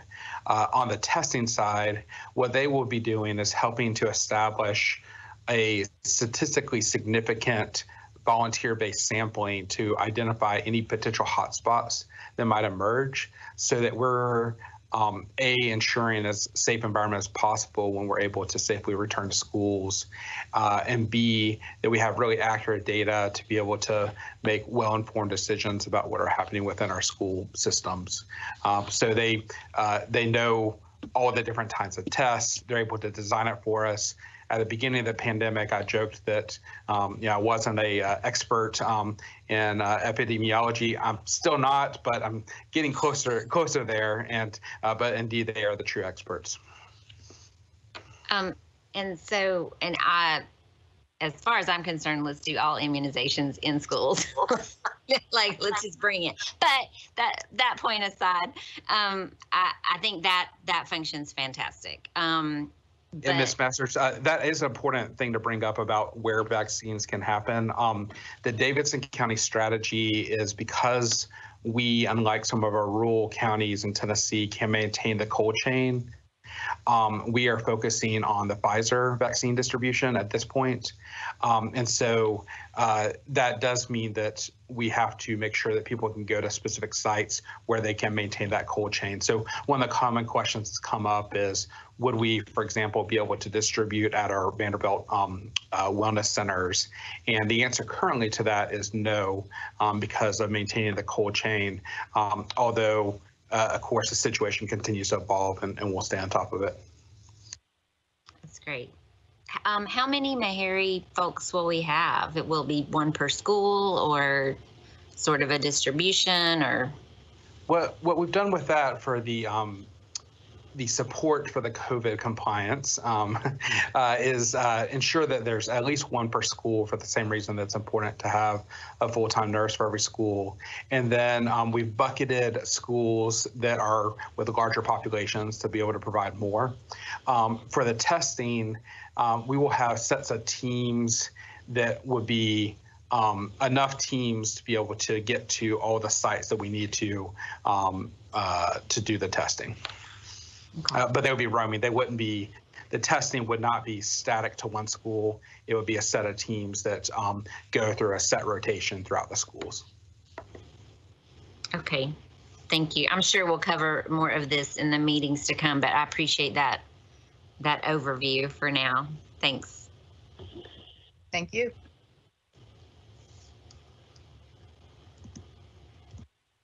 All right, thank you, Mrs. Tyler. Great, thank you. I just want to follow up real quick on Ms. Masters' questions before I ask the one. I know that Meharry wasn't actually able to physically receive any of their vaccines because they didn't have a large enough cold storage space, and that's one of the reasons why they had to make that partnership with HCA. So I just wanted to ask, how is that going to work with them partnering with us if they don't have them at their sites, or are they going to kind of be more of a go-between with other hospitals that do have the storage for the cold to safely hold the cold vaccines? Ms. Tyler, thanks for that question, Dr. Battle. I'll just hop in here. That actually is not accurate. Okay. They do have extensive cold storage. The state, for reasons that I'll let the state explain, chose not to recognize our historically Black college and university that provides this this service for the community, and it's been at the forefront of COVID-19 strategy for the whole community for months and months now. But that was not the reason. They do have cold storage facilities.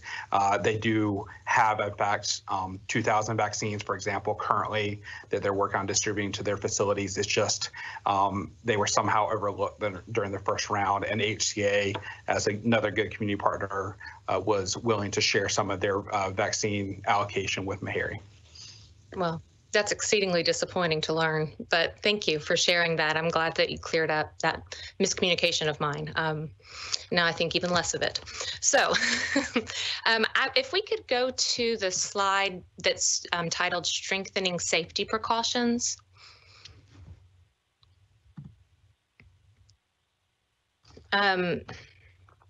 So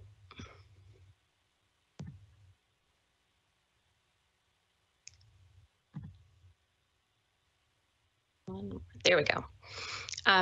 So under the partnering with Meharry, where it says developing plan and implementation for vaccine distribution as they become available, will part of that plan rollout include prioritizing our exceptional ed teachers and our elementary ed teachers, since they're the ones that are going to go back first?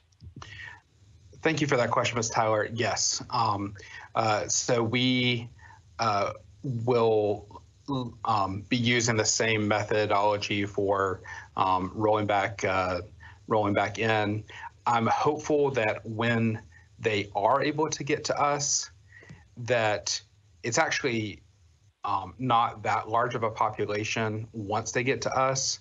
And so I'm hopeful that within just a relatively short time period that we're able to get through all of those. And so if you're able to do that, prioritization becomes a little bit less important, but you're correct, that would be the priority ranking. Great. And will we include our parapros in that group of special ed teachers who are able to get the vaccine first? I'm glad you're calling attention to that question. Yes, it's all, sometimes people use teachers as shorthand, but it's all school-based staff, including our very valuable parapros, some of whom are the most intimately in contact with our students. It also includes our front office staff within schools. It would also include our transportation and nutrition workers. All of our workers are extremely valuable. We care about them greatly. All of them come in contact with our students, and all are equally important. Thank you. That's really good to hear. And Ms. Tyler, while we're on this slide, in case this was a question, there's a graphic on this slide of the estimated timeline, and that was pulled directly from the Tennessee Health Department. So this is not a MNPS assumption. This is what's being communicated to us about where we might be in that timeline. So just wanted to clarify that. Great, thank you. And then kind of sticking with the same slide, once all of our teachers have had the opportunity to be vaccinated, both doses of the vaccine, will you choose to reopen schools regardless of the metrics at that point, or will you still be following the metrics?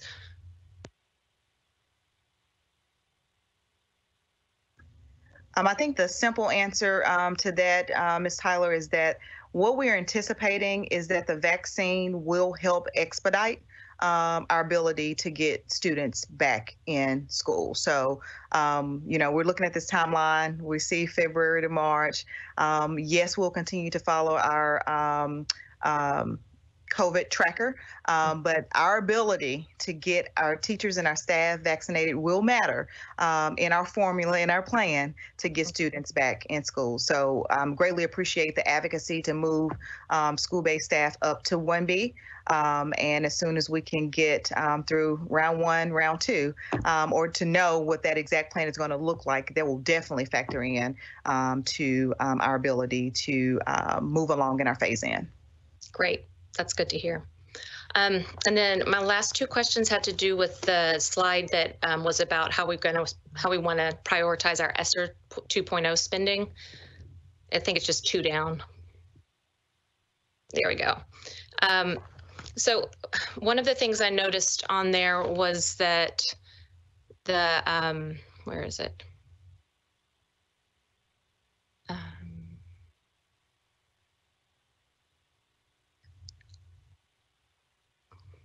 I thought I saw something about its specifics. Oh, it was, okay. Well, I know that when they gave the money, that one of the things that the state put as a category was mental health services, and also addressing the unique needs of special populations was on there. And so I just wanted to double check and see, are we going to be able to add extra supports for our special education population? And I mean, they're the ones that I'm really the most concerned about because of the really the inability to meet all of their needs virtually. And so I want to make sure that we are really prioritizing all the supports that we possibly can for them. Yeah, I think you you might have been referencing, it might have been slide 14 where that was called out as one of the options. So yes, and part of why we grouped it that way on that slide was to articulate the second bullet, addressing unique needs of special populations. So that will continue to be an area of focus, but we'll do that through those buckets that are there. We'll be leveraging them through academics, through the SEL supports that are needed, as well as transition. So absolutely. Okay. Yeah, I just want to make sure that they don't get lost in the shuffle. I know they're not a very large population, but they are particularly vulnerable. So we really have to make sure we're taking care. And then the other question I had was about increasing our mental health services with those dollars. Are we going to be trying to do anything where we could go to homes, where we could make more home visits for some of these families that we are more concerned about than others? And are those dollars going to help pay for that? Is that something that we're already doing? Have we already stepped up some more of those at-home visits? I mean, just want to make sure that we are doing everything we can to meet the mental health needs of our students while they're virtual. So lots of trains of thought here. I think going back to something Dr. Gentry mentioned, we're in the space right now of trying to stretch every dollar, so to leverage them all. And so we're digging deep into the impact that all of our mental health strategies are having on students, so we know specifically where we need to leverage. And we're also considering a strategy by which we, again, partner with our schools for them to make even more targeted decisions around their individual, each of their student needs in their school. So we're assessing it all. That's why we're kind of ahead of the game. The applications we won't even get it to the end of the month, but we're early planning and already had a good idea about where we wanted to go. So we're not to the T there yet exactly which direction we're going to go, but we are considering both. One, leveraging supports that have been in play and expanding on those given the success or the return on investment, but also how our schools might even be more suited to make those informed decisions. Okay, and then just to tack on to that, will some of those kind of newer or beefed up services be available for teachers as well, extending more mental health services to them? Because I know they're struggling. Yeah, and that's why I started out, because there's lots of approaches you can take with leveraging, ESSER funds, and we are committed. I mean, our approach here is not about adding staff with one-time money that we won't be able to maintain, but investing in our students and our people. So yes, ma'am, is the answer to your question. Great. Well, I think that hits everything I had for questions now. It's been a long day, so I might come up with something later and I'll just email you if I do. No problem. I appreciate the time and the effort. I know we've been here for a long time, so I appreciate the patience as well. Thank you. Thank you. Thank you, Mrs. Tyler. Mrs. Pupo Walker. One very, very short question. Can you hear me okay? Mm-hmm. So are we saying that we will not open schools? Let's just say the tracker goes down below 7 before the vaccine is ready in an ideal world. Are we still saying we would not open prior to having a vaccine, or are we saying we're waiting for the vaccine? So just thinking through your question here. So we will continue to follow the tracker. It's not a prerequisite to opening is to have the vaccine. No. So we will continue to follow the tracker.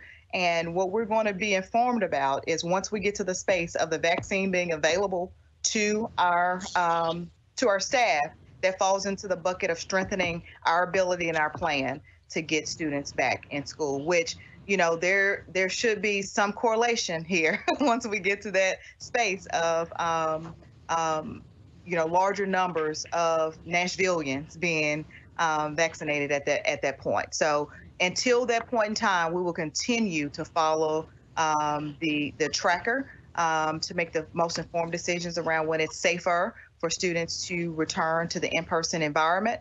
And then as we receive additional information about timing and how long it will take to get our teachers in line and vaccinated, then that will be added into our approach by which how soon we can get students back in. But it matters. Again, the advocacy is huge to move us up, because I do believe it gives us a better chance to getting students back in schools faster. Of course, the vaccine will not be mandatory in this particular space, but we will continue to encourage and educate our staff about this opportunity and what it can do for them as an individual, but also our ability to operate as a district.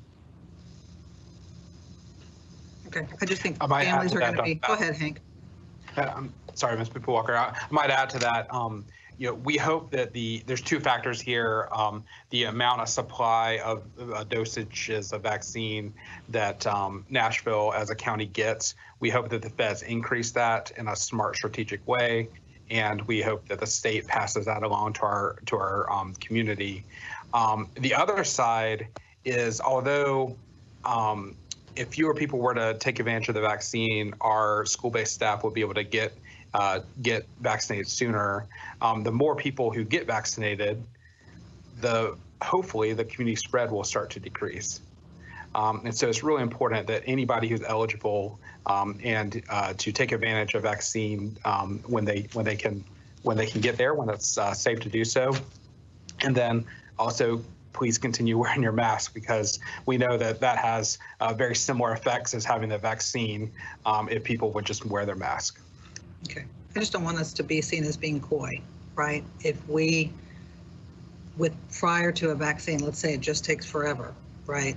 But if we're saying, we need to say the words, right? If we're saying not likely till the vaccine, because I think parents are watching these metrics, and we're saying if there's a drop for 5 days and blah, blah, blah. I just want us to be very crystal clear and transparent with our families about where we are and where we're headed. So I'm not asking for any additional comment. I just want to make sure we are transparent about what's required to go back. So, okay. Thanks, everybody.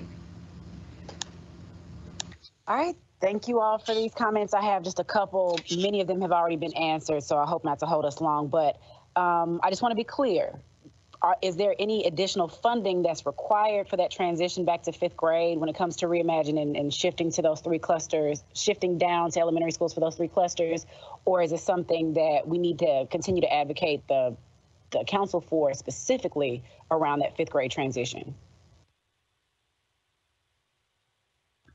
We will definitely need continued advocacy. However, we are able to make the transition next year without adding additional capacity. There will be some things we have to consider, like, the curriculum going down to 5th grade, the furnishings for students in the school. But as far as capital needs, we can address these first 3 clusters first. But as we continue to quickly expand across the district, we will need continued advocacy both in capital budget and operating. Okay, so right now, operating budget increase would likely be minimal. There might be some funding that's needed, but we're not in jeopardy of not making the shift because we don't get enough funding. That's correct. All right, sounds good to me. Thank you. And then with that in mind, is there some kind of idea around how we would hold middle schools harmless while we make that transition? And what I mean by that is, if I have a school like a Jerry Baxter, or name any other middle school that's in one of those clusters that ends up with lowered enrollment than they had previously by 100 students, that could result in, several $100,000s, if not $1 million. Is there a way that we can still make sure they have the programming and capacity supports they need while we make the transition? I'm going to ask Chris Henson to come on and answer that question. And I might have to follow up with a little tender love and care for our principals after we hear the reality of how SDG works. So Chris, you want to come on for just a moment? Sure, and thank you, Ms. Buggs, for the question. Similar to really what we did this year when we had lower enrollment with our schools, we did make budget adjustments to those schools' individual budgets to be fair and equitable to all of our schools. Their school-based budgets are very heavily influenced by their enrollment. But to the second part of your question, we're going to make sure that those schools have what they need so that they can operate effectively and provide what's needed for the students and the teachers at the school. That's why we have some baseline hold harmless funding within the student-based budgeting formula, particularly for our small schools, because we want to be sure that even if it's a small school, that it has what it needs to function effectively. So we'll be looking at all of that together, but there will be some budget adjustments that will be needed as enrollment either decreases or increases, depending upon the effect that it has on the individual schools. All right, thank you, Chris. Nothing else to add. He did an awesome job articulating that. You know, and I figured as much. I just want us to be aware and be ready to advocate the community around their human capital investment, especially considering that we're looking at the choice fair, the school choice timeline, that we only consider closing schools when enrollment is just that low. And, you know, we had to have those uncomfortable conversations a couple of times this past year with community members and let them know that we appreciate that you want the school building open in your zone or in your neighborhood or around the corner from you, but we would ask that you consider your neighborhood school. You know, that is another one of those legs that the table has to stand on to make sure that, you know, the student gets everything that they need, every resource that they need. So kind of just a selfish plug to the community in support of our under-enrolled schools that are typically, you know, gems in the rough. Yeah. Add to that, Ms. Buggs, part of this transition plan has been tightly planned that no staff member, as a result of fifth grade moving back to elementary, job position, let's say their position within the district is not in jeopardy. We will be ensuring that in these spaces, every employee lands somewhere, hopefully a school of their choosing. We're going to support them to that degree, whether they be staying at their current middle school and moving to a different grade or role, or transitioning potentially to fifth grade at their feeder elementary school or some great place within the district. So we're going to support our staff to that degree. But we're also, part of this Reimagine work is shoring up those pathways, which means that our middle school teams are going to be hard at work continuing to shore up their pathway and their middle school experience, which we have heard and we know we need to continue to pay attention to and execute well in that space. Perfect. All right. Thank you for that. And with that in mind, the meeting, the informational meeting for families, I'm making the assumption, but just want to make sure it's said to the community that those will be virtual, those that are happening throughout this month. So anyone in the community has access to them so you can understand what's happening with MNPS and what the transition will look like. And I just have to say thank you so much for this shift toward equity, to really elevate the concerns of our neediest schools and prioritizing making sure that those who have been traditionally under-enrolled and under-resourced, that we're making a move to better support those families, those students in those schools. So I appreciate kind of being unapologetically equitable by making sure we actually focus on those schools that haven't had the resources they need. I do have a question about we talked a bit about community achieves and parent advisors, and I know we had to cut more funding this year or this past year, and that was quote unquote central office staff, but that's who central office staff are. Those are navigators, those are just supporters in other ways. Community achieves, you know, often those full-time employees are not based in the school. They may float, and so they may be central office staff. Is there a need for more capacity there, especially around the navigators? Oh, yeah. I mean, we always have a need for additional capacity for sure, because, I mean, as you mentioned, while we currently don't have the family engagement specialist role in the district, they were valuable to the district. And so when we're talking about the caseloads and the time and energy put forth by the school level teams and by central office, we always are in need of additional capacity. And let me just put this plug in. When you're talking about making every student known, you have to have the capacity in order to make that happen. It doesn't happen when you have large cohorts of students, because the easy thing to do is to continue to treat them as a cohort when that happens, because numbers are so great. So if our goal, if we believe in our approach to making every student know, there will have to be additional capacity in various ways to make sure we're meeting the unique needs of our students. Perfect. I think that's just another good talking point for the community, or another good perspective to add to them and to encourage them to see the central office staff that they've been called central office for so long. It's hard to make that shift to thinking of them, to think of them central office staff as support hubs. But I mean, I think about my dad and my other dad, both could technically be considered central office staff, and both actually really support the district, but don't make the six-figure salaries that the whole community, assumes central office does. So this is just another great talking point around why they're so important, or why we have to have more funding in so many different ways. But that's it for me around questions. I think we can agree that this was a very meaty conversation, a very meaty report, but we appreciate some of the questions that will likely still come out of it, days from now. So thank you for putting this together. Do you have any final thoughts before we move on to announcements? I do not. Thank you all for your engagement and for your questions this evening. All right, thank you.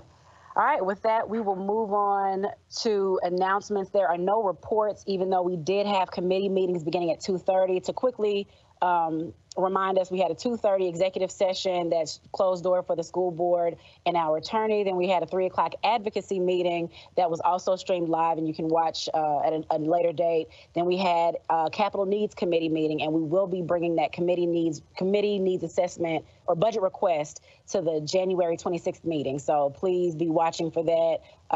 And I'm sure Mrs. Tyler, the chair of that committee, will give a great recap. So with that in mind, we'll start with announcements, and we'll start with District 1. Dr. Gentry? Yep, that's right. All right, sorry. District 2, Mrs. Elrod. Yes, thank you. So I have two announcements. First, we have Marie Shields at Overton High School is the new Nashville Youth Poet Laureate. And also at Overton High School, we have the boys and girls bowling teams. Both were able to capture the district championship this past month. So kudos to Overton. They're doing amazing things, and go Bobcats. Thank you for that. All right, I'm sorry, Mrs. Masters. Thank you. I just want to remind everyone to please wear your mask and stay home as much as you possibly can, so that those who can't stay home are safe when they're out in the community, so that we can lower this community spread and get the kids who want the in-person learning back into school for the in-person learning. That's my only announcement tonight. And Happy New Year. That was a great one. All right, thank you, Mr. Little, District 4. All right, thank you, Chairwoman Buggs. But I'll give a shout out to the Thorson family, Patrick Thorson, who plays the percussion for McGavick, as well as Ben Earl and Bianca Vega Ortiz. They were recognized for their band extracurricular activities. I know the band doesn't get a lot of highlight, but wanted to take time to highlight those three students. They're juniors at McGavick. And then lastly, just an announcement just for parents and stakeholders in Donaldson, Hermitage, and Old Hickory. I'm going to be starting up office hours at Caliber Coffee. We'll start the first week in February. It'll be virtual, but it'll be an opportunity to hear from you guys as we go through this Reimagine process, but also community stakeholders. And then last but not least, the Community Achieves representative, Ms. Bond or Ms. Valentine, Ms. Bond Valentine, says there's a Two Rivers Middle Reading Buddies program that they need help on Tuesdays and Thursdays between 9 and 3. So if you are interested, please look me up on social media or give me a phone call at 375-6464, area code 615. Thank you. All right, thank you, Mr. Little. All right, Ms. Bush, District 6. No announcements at this time. All right, Mrs. Player Peters, District 7. Hello, everyone. I just want to put on everyone's radar.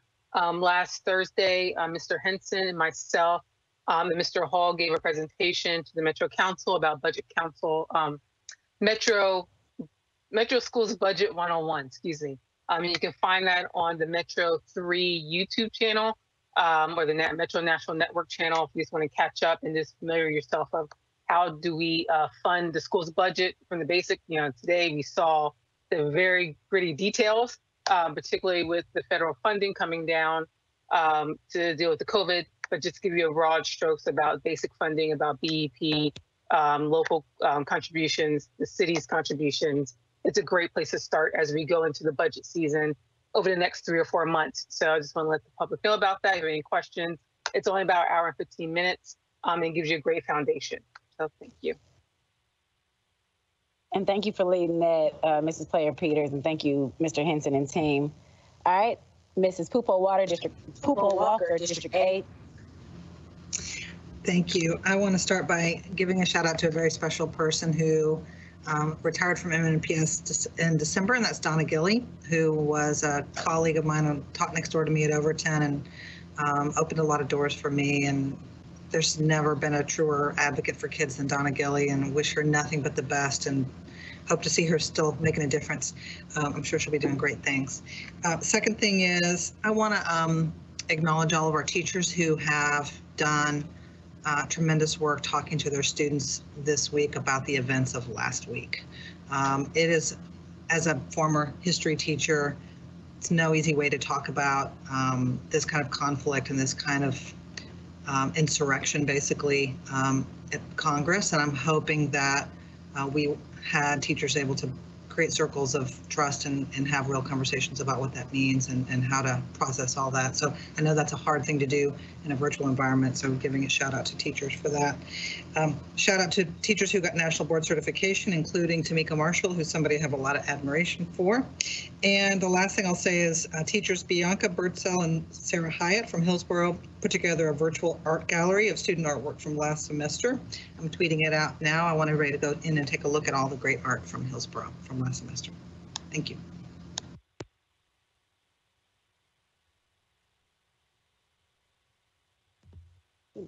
Thank you very much, Mrs. Pupo Walker. And now Mrs. Tyler, District 9. I just want to say that I've had the pleasure to work with several teachers who have earned a national board certification before, and they are of the highest quality. So I just want to encourage our current teachers who are thinking about it to reach out to somebody that they know who has done that, who has been through the process. I guarantee that they'll be excited and happy to help walk you through it. It is truly some of the best professional development that you'll ever receive, and it does really increase your ability to teach in a way that students can learn. So I just want to again say we're really proud of our current national board certified teachers, and we are very lucky for your passion and expertise. Perfect. Thank you, Mrs. Tyler. And I'd like to begin kind of piggybacking on that and thanking my friend and a colleague in many ways, Tamika Marshall, for earning her certification. And I know that it can be a very time-consuming process, so we don't want to skirt that or, gloss over that. So congratulations to those teachers. But on a bit more of a somber note, many of you may know that former circuit court Judge Steve North, also known as Mr. Mark North's father, Pop, passed unexpectedly. And we not only send our heartfelt condolences to the entire North family. If you've never heard of them, they are a staple in the Madison community and in so many different ways, servants of the community. I had a Mrs. North as my assistant principal when I was teaching at Neely's Bend. So our hearts, our thoughts, our minds are with that family. We appreciate the work that you all have done in the community, and we just, we're with you in this. We're with you in this. 2020 was a trying year in many different ways. So thank you, Mr. North, for all the work that you do and for all the work your family has done. I have just a couple more announcements about how the board will be operating from here on out. We're going to continue to meet virtually, especially as long as our students are meeting virtually. Pursuant to the executive order from Governor Lee. But with that in mind, we've thought long and hard about how to best increase the fidelity of the board around outcomes or discussions that we have around outcomes. So in future agendas, we'll be listing the focused outcomes and how they relate to each agenda item. And I think that will help to elevate some of our conversations to make sure that we're really pulling at data, looking at student outcomes, and then offering our support to Dr. Battle and her team, and then communicating that out, or the needs out to the community as well. So be looking for small shifts like that, our increase in data conversations around this table, to make sure we're looking at all different demographics and how students are impacted by our decisions and even our conversations. There have been many different partner meetings around the community. If you're not familiar or if you're not engaging your neighborhood school or a school that's close to you that you would like to engage with, many of them engage in monthly partner meetings where anyone in the community can come and kind of hear what's going on. They can lend a hand. They can hear about volunteer opportunities or donation opportunities. So please feel free to reach out to someone you know in a school, or reach out to your school board member so that we can connect you as a partner organization or a partner member. It cannot be overstated enough how different last Wednesday was for many of us. If you were anything like me, you likely stopped working and were glued to your TV, just waiting to see what happened with our nation's capital. And with that in mind, our legislative session has begun. So we send, again, our hearts, our thoughts, our prayers to the Tennessee legislature as they embark on this 58th General Assembly. They're doing the work of the people, so it is time to continue to advocate, but also to make sure that they are protected and safe. So just be aware, the legislative season for Tennessee runs from January until about May. I would also like to let my colleagues know that, we saw a lot of mention around professional development for our educators, for our teachers. I would love for us to get back to a space where we're offering, or where we're engaging in professional development. I understand that we had to cut our budget, so I'm looking at other fundraising opportunities or ways to partner with community organizations that might be willing to offer us pro bono professional development, or might be willing to pay for us to consult with another organization to make sure that as a board, we are really engaging our community, we're supporting Dr. Battle and her staff, and we're really moving the needle on student outcomes. So something to consider. I've been in conversation with a few different people, but I'd love to hear the board's feedback on that, especially as we move into the retreat. Speaking of which, our next retreat will be February 5th. Right now, it is we will likely be virtual, but the community is welcome to join us to hear conversations around the budget, around governance, around expectations, and around next steps as we continue to navigate COVID. Lastly, our MLK Day, the holiday will be, or better yet, Nashville will be celebrating MLK Day virtually throughout this coming weekend. So please feel free to reach out to Cheryl Mays, who's in Congressman Cooper's office, as she is one of the co-chairs, or reach out to someone that you know is involved to understand how you can either be involved or participate in some way. And I'm sorry, I forgot. I did forget one last thing. I know we've had a lot of conversations around moving to in-person versus virtual. And one thing that I really considered as I thought about why our perspectives were so different is that we often aren't able to share differing perspectives.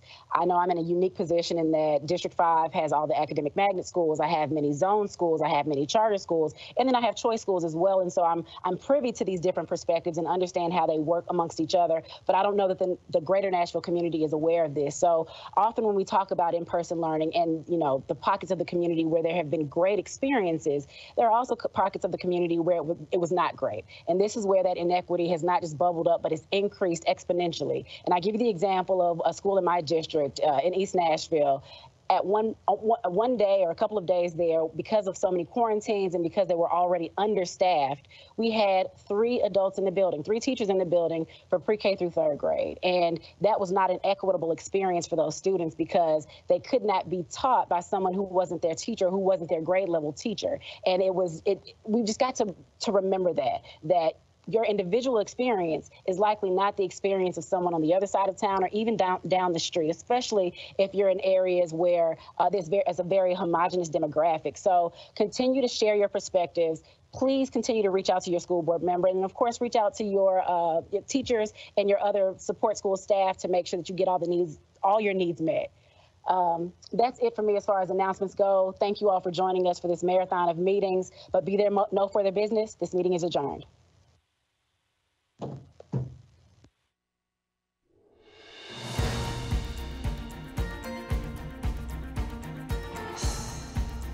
This has been a service of the Metro Nashville Network. If you would like to see this presentation again, or for more information about this and other programs, visit nashville.gov.